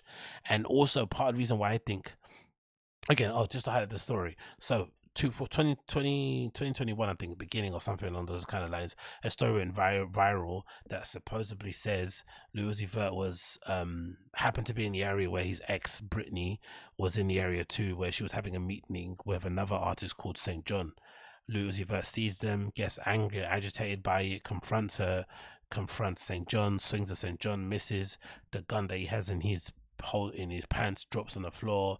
There's a scuffle. He gets the gun, he picks it up, he points it at Britney's belly, who happens to be his ex-girlfriend, and some commotion happens or whatnot, and then he leaves. So, you know, clearly some mad situation. And this seemed to happen at the same time or just after the whole Tory Lanez situation happened, with him allegedly shooting Megan Thee Stallion in the feet. And for whatever reason, the Tory Lanez situation seemed to get a lot more, Tory seemed to get more vitriol against him than Lil Uzi Vert did. Even though the Tory Lanez situation, there wasn't really any evidence or proof that he did do what he was alleged to have done. Whereas the Lil Uzi Vert thing seemed like it was a bit more clear cut, because there was witnesses there. It was outside of a busy cafe. There's probably cameras. It just seemed a bit weird. But anyway, let's read the case. So it seems like now obviously he's got a plea deal. 3 years probation is a long time, to be honest, to be on probation, but still it's better than being in prison. It says here, Lil Uzi Vert took a plea deal in an assault case involving an ex-girlfriend and fellow rapper at St. John. The Los Angeles County District Attorney Office tells us that Lil Uzi Vert pleaded non-contest to court to 1 count of each felony assault with a firing and misdemeanor injury to a girlfriend. We're told he was sentenced to a 3 years form of probation, 1 year of treatment for mental health and substance abuse, which is mad, 52 weeks of domestic violence counseling and restitution, and a 10-year criminal protective order. So he's going to pay her some money, and he's going to basically have to stay away from her for 10 years or he'll get prosecuted. So this is the pinnacle of a toxic relationship, because from what I remember of Britney too, to be honest, she's not a completely innocent party, because she's always been a little bit of a, I won't say of a, what do we say, sure, they used to goad each other online. I remember seeing posts from JT, which is now Lil Uzi Vert's now girlfriend, and Britney going back and forth, and that's probably women stuff, right? Because I guess women, even if the ex is long gone or out of the picture, they still hold a bit of resentment because that person had your person before you had them. You know, I don't know, some jealousy thing, possession thing, who knows? But they used to go back and forth with each other all the time. Britney would then say some sassy thing about Lil Uzi Vert still being in her DMs, like, you know, vaguely. So this didn't come out of nowhere. They've kind of had this weird thing going on behind the scenes, even though they've both clearly moved on. But yeah, this is peak toxicity, because despite them having some weird thing going on in the background, Britney still felt comfortable enough to prosecute, because usually when somebody's been in a relationship with somebody, it happens a lot when you hear people doing some other madnesses, it's usually hard to prosecute because, you know, there's love there. So unless they are willing to file charges or, you know, go on the stand or whatnot, nothing's going to happen. Maybe this is different because it might be the, district attorney bringing the charges to him as opposed to Britney Renner filing things. But there's a picture of her talking and giving a statement to the police, so it looks like she clearly had enough of him and just thought, you know what, I'm gonna tell so this can end. But yeah, crazy, isn't it? 52 domestic. This clearly somebody has anger issues, which is a shame, because again, I'm a fan of him.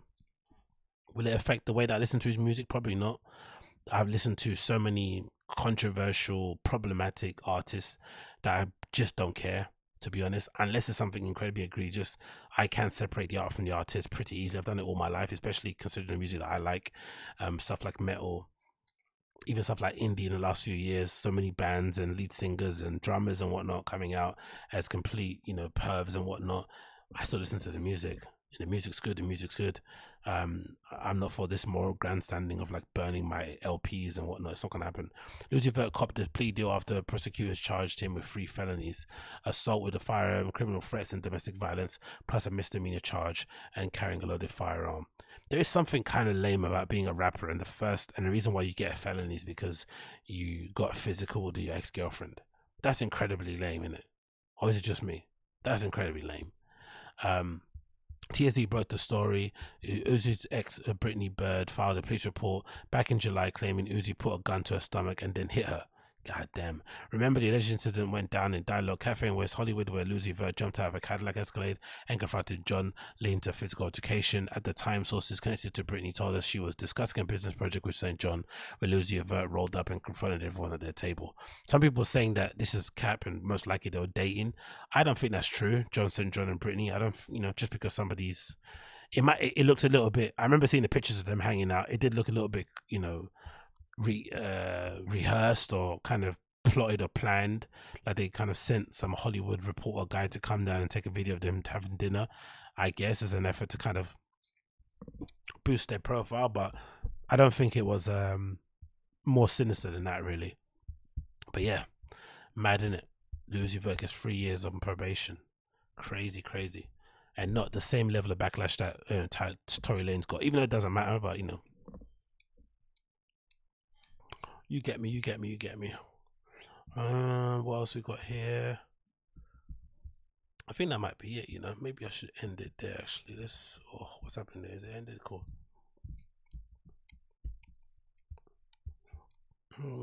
Yeah, I think that might be, because I already can tell my hay fever is kind of kicking the back of my throat at the moment, so I gotta do that and get that sorted out before anything else occurs. I should move on. Let's do this quickly. Let's end it here. So it looks like my main man, Brendan Schaub, has decided to come back out and make another statement, or no, to make some official statement, I guess, regarding the whole Joe Rogan controversy with Spotify and him. Spotify, actually, I say Spotify, as a White House press secretary said. So he decided to come out and defend his boy because, Joe Rogan is essentially the reason why he has the career he has, despite him, not being as good at doing the job as he thinks he is. But regardless, the defense is an interesting one, the things that he says here, because it feels like this is more so him trying to pat himself on the back and, demonstrate how cool and interesting and thoughtful he is, as opposed to defending Joe Rogan. That's what it feels like. Again, maybe I'm reading too much into it, but that's what it feels like to me. But this is a clip here of Brendan Schaub talking about the whole thing. Let's quickly get this up on the screen here so you don't see too much of the outside nonsense, and let's play it. Let's go. You guys have no clue. You have no clue. I don't fuck with bad people. I don't have any person in my life, in my circle, that is a bad person. Zero. But if you read headlines about certain friends that I have, you probably think I do associate with that. I don't. That's a weird thing to say, though, isn't it? Like, how can you categorically say everyone that you hang around with isn't a bad person? You don't see them every single day. You don't see them every single hour of the day. You don't know what they get up to in their own free time. When that whole Chris D'Elia thing went down, he was like, I can't talk, and started crying on his show. Why was that? Was it because it felt like the crying was genuine? Some of it was maybe performative. Maybe some of it was guilt, because maybe he was thinking, oh shit, they're going to come after me next. But it generally felt like somebody that was clearly surprised that their friend that they kind of held up to a level of esteem, somebody they kind of looked up to, was doing things that they could never believe that they would do. It didn't cross their mind even that this guy that is clearly somebody as a bit of a ladies' man would ever be in a position where he was being accused of, maybe trying to diddle kids. That was clearly what those tears were. So to sit there and say everybody I hang around with is a cool guy, to hang around with bad people, that's nonsense. Absolute nonsense. And again, forget the D'Elia allegations. The Brian Callen ones also were like, they were crazy, bro. It wasn't like people were coming out and saying just some any nonsense. There were fairly detailed accounts of him essentially R-wording people, and it's like, yo, like, still we didn't get an explanation as to why those allegations are out there. No kind of counter narrative. There was no, like, again, it's not their business to do so, and who do they owe an explanation? But there was no real kind of grown up conversation about the the role that they play in interactions with women in night. I don't know, just something introspective about how to conduct yourself as a man in the comedy scene, maybe getting a woman on to basically share her experiences of coming up in the scene and what men can do better. There was no growing or kind of evolving or listening in that whole entire thing. Again, listening, I know it's a proper cringe word people always say on social media, I want to listen, but there was none of that. They just kind of weathered the storm and just continued keeping on. Of course, sans the Joe Rogan sort of like stamp, but essentially they just kept it on. Kept going on as per normal. Nothing really changed apart from Chris D'Elia and Brian Callen being basically excommunicated from the Joe Rogan universe. But to suggest that everybody in your social group how they are privately is just wild to say. What a crazy justification. If any of my friends were actually what the internet or social media thinks of, if they were actually that person, I would fucking cancel them so goddamn fast. And the other point as well that's interesting about if my friends are like what the internet is, this is kind of like a veiled, I guess, pushback against some of these trolls and detractors and people that don't like him. But are people like him not aware that most of the people on the internet that speak about this sort of stuff are made up of fans as well? Why do they think there's a huge silent majority of people that aren't on the internet? The majority of people that are causing or driving a conversation are made up of fans and people that don't like you. But there are clearly a group of fans also that are concerned. Again, I as a black dude, I don't care what Joe Rogan said. I really don't care. It really doesn't bother me one bit. If anything, like I mentioned before, the Planet of the Apes story is probably more offensive, but still, I don't care. It's not like I'm going to stop listening to the podcast. But the lack of kind of understanding why some people will be pissed off about it is weird to me. Like they're kind of making it seem as if he like had the wrong opinion regarding trans athletes or something. Right, that's what it feels like. Whereas it's like, no, he said a word that a lot of black people a lot of African American people feel like white people shouldn't say. He clearly was saying it to be edgy, saying it to be controversial and push lines and push buttons and shit. Somebody resurfaced that compilation that came out a couple of years ago. Ironically enough, I think, if I'm not mistaken, Alex Jones actually was the one that maybe not commissioned it, but is the one that popularized that clip. Because remember when he was going through that little beef with Rogan and he started talking about Joe Rogan's stepdaughter and shit, like being mad disrespectful, which again shows how much of a cool guy Joe Rogan is, because he forgave him pretty quickly and didn't really mention any of the stuff that he was doing underhand. But if I'm not mistaken, this clip is definitely from that period of when Alex Jones was going after Rogan. So my life's not even funny. I fuck with no bad people. Only good people. Hashtag only good people in my life. Out of all my people in my life, there is not a better person on this earth than Joe Rogan. No one has done more for my career than Joe Rogan. Well, duh. That's the whole reason why they're saying that. And again, it's not like look how serious. He's more well-spoken and more articulate and more sort of calm and reasonable in his kind of, even though I don't agree with anything he's saying, than he was when he was defending himself against Ariel HAAi. Isn't that weird? Like, he actually is speaking far better now here than he was about. And this is obviously because this is the guy that legitimately made him. He obviously broke him in terms of that, you'd be surprised conversation. But it felt like to me, again, from an outsider being a fan of Rogan, it felt like to me, he kind of regretted what he did when he gave Brendan that dressing down and basically told him, retire, you're not good enough. He regretted doing it the way he did it. Obviously, it was harsh and it was clearly maybe a bit unwarranted, but it got the message across. But he's regretted it after the fact. And I feel like, again, this is just my interpretation, I don't know these people at all, but I feel like after the fact, Rogan made it his mission to basically help Brendan out as much as possible to make sure that he landed on his feet and he had a career outside of the UFC. So he didn't be that. So, the worst thing that can happen is like someone listens to your advice and then it goes horribly wrong. You don't want to be responsible for that. Having that in your conscience is going to be awful. And of course, the best way to get him back on his feet and allow him to do the thing that he wants to do was to have him hang around with everybody at the Comedy Store, go on his show a million times. I think there was 1 year where he was basically had the most appearances on the Joe Rogan podcast, which makes no sense considering, how little insight you actually get from him. But still, there was clearly a push to basically, get him on that show as much as possible, get people to know his personality, maybe get to like him more, and they can make a career out of it. So it's no surprise that he's coming out and really defending Joe super hard. But This defense is weird. And obviously that's the thing, right? Oh, the only reason you're anywhere is because of Joe. Sure. Again, you know how many people Joe has helped out and they didn't have my career, or they didn't use the opportunity and carry it? He couldn't help himself, could he? He couldn't help himself, could he? In that instance, oh my God, that terrible tattoo of his kids as zombies. Like, I don't know, man. I don't know. That's an opportunity to be quite self-deprecating, right? Like, I know a lot of you guys, that's a common adage. Yeah, I'm only here because of Rogan. No, you're right. I am only here because of Rogan. Rogan played an instrumental part of my career. Without him, I don't know where I would be. I'd probably be holding mitts somewhere in the flipping Globo gym. That's the fact of the matter. And because of that, I'm going to defend him to the hilt, because I know this man. I know him personally. I know his family.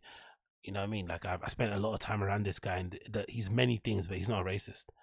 He might have said something stupid. I don't condone what he said, but clearly he's not a racist. And this attack that's going on him is completely unfair, unwarranted. And whatever I can do to help and assist, I will. I don't know, something like that. But instead, it's like, do you know how many people that got that chance that didn't be me, that aren't as amazing as I am, that don't have a Ferrari, that don't have a mansion? That's what he's basically doing. He's just doing that instead of just being self-deprecating and trying to have some level of humility in the situation. No, Rogan's getting flipping, bullets from every direction. It feels like people are legitimately trying to cancel, which is not going to work really, because what's canceling Rogan? He gets paid out of his contract and, has to cry into his, flipping duvets full of cash. Oh no, right? But still, this is, he's really under the cosh here. And this is the moment where you feel like to remind people, actually, I'm one of his more successful ones that's been on there. Look at the other people that have been on there. They're not that successful as I am. It's like, Jesus, man, the hubris on this man. And turn into something great. More. And of course, a whiskey at what time in the morning is that? Like, does he film the show before 12? So he's liquored up and ready to roll, which is actually good, because he actually sounds more coherent than he's ever sounded in a while. So maybe it's not the whiskey that makes him sound incoherent. He just doesn't concentrate or think about what he's saying most of the time. And today, because it's Daddy Rogan, he's really focusing on what he has to say. More than other people that came successful. So that doesn't bother me. But if I list off the names, black, white, Asian, female, whatever it is, he doesn't, there can be a less racist person. Less. The pronunciation. Why is he holding his heart like that? He's my friend. Don't kill him, please. It's like, oh, yeah, these people are so pathetic, man. I really don't understand any of this stuff. I really don't get it. I really don't get it, man. They're acting as if he died. Like, he says some naughty words. He's getting slaps on the wrist about it. And the interesting thing about it too, again, being a Joe Rogan fan in general, is how I think Rogan's done all right. I don't think his apology has been that bad, really. It's just how ill-prepared everyone else surrounding him is in terms of dealing with a bit of pushback from the things that they say and attempted cancellation here and there. Like, they don't seem to be able to handle it well. They're all kind of shaking in their boots. They're all trying to fall over themselves to show how much of a friend they are to him and prove their loyalty, and he did this to me and we are standing up to the cancel mob. It's like, bro, you guys spent all your podcasts talking about cancel culture, talking about culture wars and trans athletes and trans bathrooms and LGBTQ this, and ranting and raving about nonsense that has nothing to do with you. Clearly no one in your life is even from those walks of life, and here you are talking incessantly about things that you have no idea about. And then it kindly comes to your doorstep in terms of the cancellation things and whatnot. And even though you have all these stories that you speak about, from other people going through the same thing, like the woman in Central Park and the Netflix executive that said the N-word in the boardroom, like all these instances that everyone's kind of heard of over the years, yet they haven't learned anything from it. The Jeffrey Toobin thing, jerking on camera, loads of things have happened in the last few years that you would assume people who talk about this counterculture stuff incessantly would have taken some notes on. I'm like, okay, what works, what doesn't work, as in terms of approach, how you should talk about it, how your friends should communicate about it. I don't know, something. It just feels weird, man. They're all very ill prepared. And but again, maybe because it's the Rogan effect, because legitimately without Rogan, so many people wouldn't have a career. So they're all kind of panicking because they don't want to lose him. Because if they do, what are they going to do? So legitimately, some of them are struggling because he just moved to Texas. Imagine if he's not allowed to make any media anymore. Do they, what's that adage? Did a tree fall if no one sees it? Like, If Joe Rogan's doesn't exist, do all these comedians have careers? I don't know. But anyway, here's another clip. I'll play it and I'll end it on this one. That's not the way comedy works. That's not the way sports works. That's the way Hollywood works. And how's that going for you? Lame. I noticed it straight away. You see how he's copying the flipping Ariel Helwani mannerisms and cadence and way of speaking. Do you remember when Ariel Helwani lit him up? You remember that time? It seems like he's doing the same thing. So he clearly watched that video and he's taking notes. Look, you can't blame the guy because that was a pretty effective way to kind of get at somebody, right?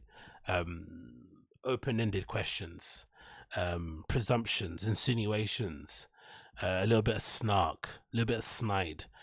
That's a great way to go against someone like this. And it's working for him because he clearly sounds way better now than he ever has, especially when he was doing his defense. He's swallowing all the time. He sounds much better here. He doesn't sound as angry or furious. He just sounds like he's got the courage of his convictions, like he really believes what he's saying. Again, like I said, how funny is it? He's got more conviction trying to defend a fully grown man who's nearly, what, 50 or something plus years old than he has defending his own self because, you know, clearly what Ariel Helwani said about him was probably, had more truth to it and was probably closer to home than what's happening to Rogan. I don't know. It's just interesting. How's it going for you guys? We have the power now. And when the talent realizes we have the power, you guys are fucked. The fans have the power, really, innit? If people don't buy your Thick Boy merch or your whiskey, where's that at? We don't know. Or go to your live shows, you don't have a career. You know what I mean? People need to watch your videos. People need to go and buy tickets to your shows. You know, go to your Tough Mudders. That's the only way you have a career. So to say that we have the power as if like they just walk around and wherever they go, people follow them. That's not the case, mate. Like, it really isn't. And also, maybe to a certain segment of that crowd, not all of them have that power to just walk anywhere and people will follow. Maybe, you know, again, your mum's house people, you know, people that follow Tiger Belly, you know, I could see them following them. I could see their fans following them wherever they want to go. But I don't think the Fire and the Kid have enough juice in them if they went and just up sticks and went to another platform that everybody that was on those other platforms would follow. I don't think that would be the case, in my opinion. But again, straight up, we don't need anybody. We need nobody. You guys need us. But you're going to have your puppets that play the game and have to play the game. They'll be around for a little bit, but we're moving the marker, and it starts with Joe Rogan. Wow. And we're moving the marker with the guy who's smarter, more talented, more kind, not racist, and richer than you. Oh yeah, always money, always money. The talent, like, again, I love Joe. He really is a thought leader. He inspired me to make my own podcast. You know, I've done jiu-jitsu and mixed martial arts and Muay Thai because of him, because of instruction he gave me to UFC and MMA. Cool. You know, I got into, no, stand-up. No, I didn't get stand because of him. I watched flipping Eddie Murphy Raw. That was my first stand-up special. But yeah, still, influential dude. But talented? In what way? He's made a really successful show. One. Not repeated in any other realm. Is on it, really? I don't know. Like, let's relax in it. Let's relax. He does one thing really well. The other stuff, the MMA commentary, a lot of people who are more educated than me on that bit say he's not the best. Let's relax. Let's relax. I mean, let's just relax. And the rich thing, of course, the rich thing. With Brendan, unless you're not richer than him, anything you say in terms of criticisms or pushback doesn't matter. I mean, doesn't matter. You have to be richer. God forbid how he would have replied if Ariel was actually poorer than him by a considerable distance. Like, if he didn't have all those deals and he was just a YouTube guy, you would have seen a real rude side of Brendan, I guarantee that. But because he's, you know, he's been paid a decent wage throughout his majority of his life, he's had a few deals, Ariel, he couldn't do the whole, like, you're poor, you're no one, you're a loser sort of thing. He already started, you know, insinuating he didn't respect him because he looked like a dork. So imagine what he would have said if he knew he was poorer. I'll bank on that guy. While the rest of you sit behind your keyboard and your boardrooms and criticize. Because you know what we're not going to do is go, well, look at what Howard Stern said. Look what The Rock said, because that's not moving the needle. All that does is cancel those guys. We need those guys. I think Rock's a fantastic person. I think the message and the hope that he gives people is fantastic. I root for that meet. No, you don't. Doesn't he always insinuate that he takes roids and he kind of scoffs at his success and says loads of disparaging words about The Rock? He's not a fan of him. To me, he comes across as a bit jealous of The Rock because he's basically everything that he's not in terms of how well loved he is and regarded and stuff. Like, he doesn't have good words to say about The Rock. This is lies. Meathead. I'm a meathead. I think Joe Rogan has changed the narrative on meatheads. But you guys might say, oh, the what? What's that word? But you guys might say, oh, he's just this meathead. Is he? On meatheads. I think Joe Rogan has changed the narrative on meathead. I think Joe Rogan has changed the narrative on meathead. I think Joe Rogan has changed the narrative on meathead. It's like he's always got his mouth full of marbles, isn't it? Just, and again, I do it myself. I stutter sometimes. I rush through words. I speak really fast, but Jesus, nerd. What's that? Joe Rogan has changed the narrative on meatheads. But you guys might say, oh, he's just this meathead. Is he?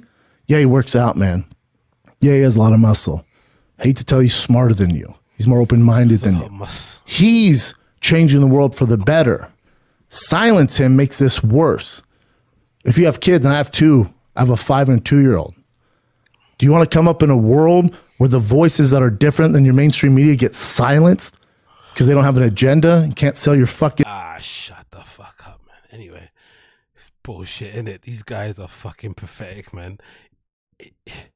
It's like everything in life, innit? The annoying thing isn't the thing. It's always the fans of the thing, right? Like CrossFit. CrossFit isn't annoying. It's the flipping people that do CrossFit that are annoying. They can't shut the fuck up about it. Like, beer is nice. Craft beer is lovely. There's nothing worse than a flipping craft beer enthusiast that's trying to tell you about the hops and the this and the that. Go and spin on something, you absolute wallad. And there's nothing wrong with Rogan. It's all the flipping acolytes around him, the nut huggers, the cock holsters, who take it upon themselves to be his flipping, you know, his protector and shield. When really and truly, if you feel like if people were a bit more honest and, you know, he had that kind of normal relationship with people, because it must be hard. Again, it's Rogan too. I remember he said it once on one show that everyone that comes interaction with him is, I think Ari said it to me, Ari Shafir. He was like, oh yeah, everyone I speak to is nice. It's like, yeah. He's like, yeah, of course they're gonna be nice. You're Joe fucking Rogan. And he's clearly doesn't really, you know, that's what makes Joe Rogan cool, because he doesn't really think of himself like that. But he would probably benefit a lot from having, I won't say normal, but having like people around him that aren't or just flipping, you know, comedians that want to make a come up, because it feels like these people, man, are just incapable of having I'd have to say they're incapable of having a normal relationship with him that doesn't involve having to suck him off every time. Let's just, whether it's the comments on his Instagram posts or when he posts stuff like, you know, another flipping cutting board with meats on it, like people are whacking themselves off. Oh, you cook meat, you barbecue. It's like, look, I'm a fan of the guy. I've listened to the podcast since the high 300s. I'm a big fan of the show. Like I said, I started podcasting because of him, MMA training because of him. But honestly, man, the fans and the what are these supporters and protectors? It's like, get a life, man. Grown adults, kind of like he'll be fine. Joe Rogan's gonna be fine. Even if they do boot him off Spotify, what's the worst that can happen? He gets paid out of his contract. He goes somewhere else. He sets up another flipping platform. That's an actual platform that doesn't, you know, turn into a publisher down the line because they don't like what you say. He'll be fine. Let's relax. God almighty. Anyway, the HAAi Show, episode number 552, I think. I said, or 553, I think. Maybe it's 553. Doesn't matter which one it was. You're at the end now. Thanks again for listening. It's been a pleasure to have your company. If it's your first time checking the show via the podcast apps, you know what to do. Like, share, all that good stuff. If you're listening or watching via YouTube, make sure you smash the like, hit subscribe. And if you're listening via audio, you hear a tune. And if you're watching on YouTube, you won't hear or see nothing. It'll just end like it is going to end now.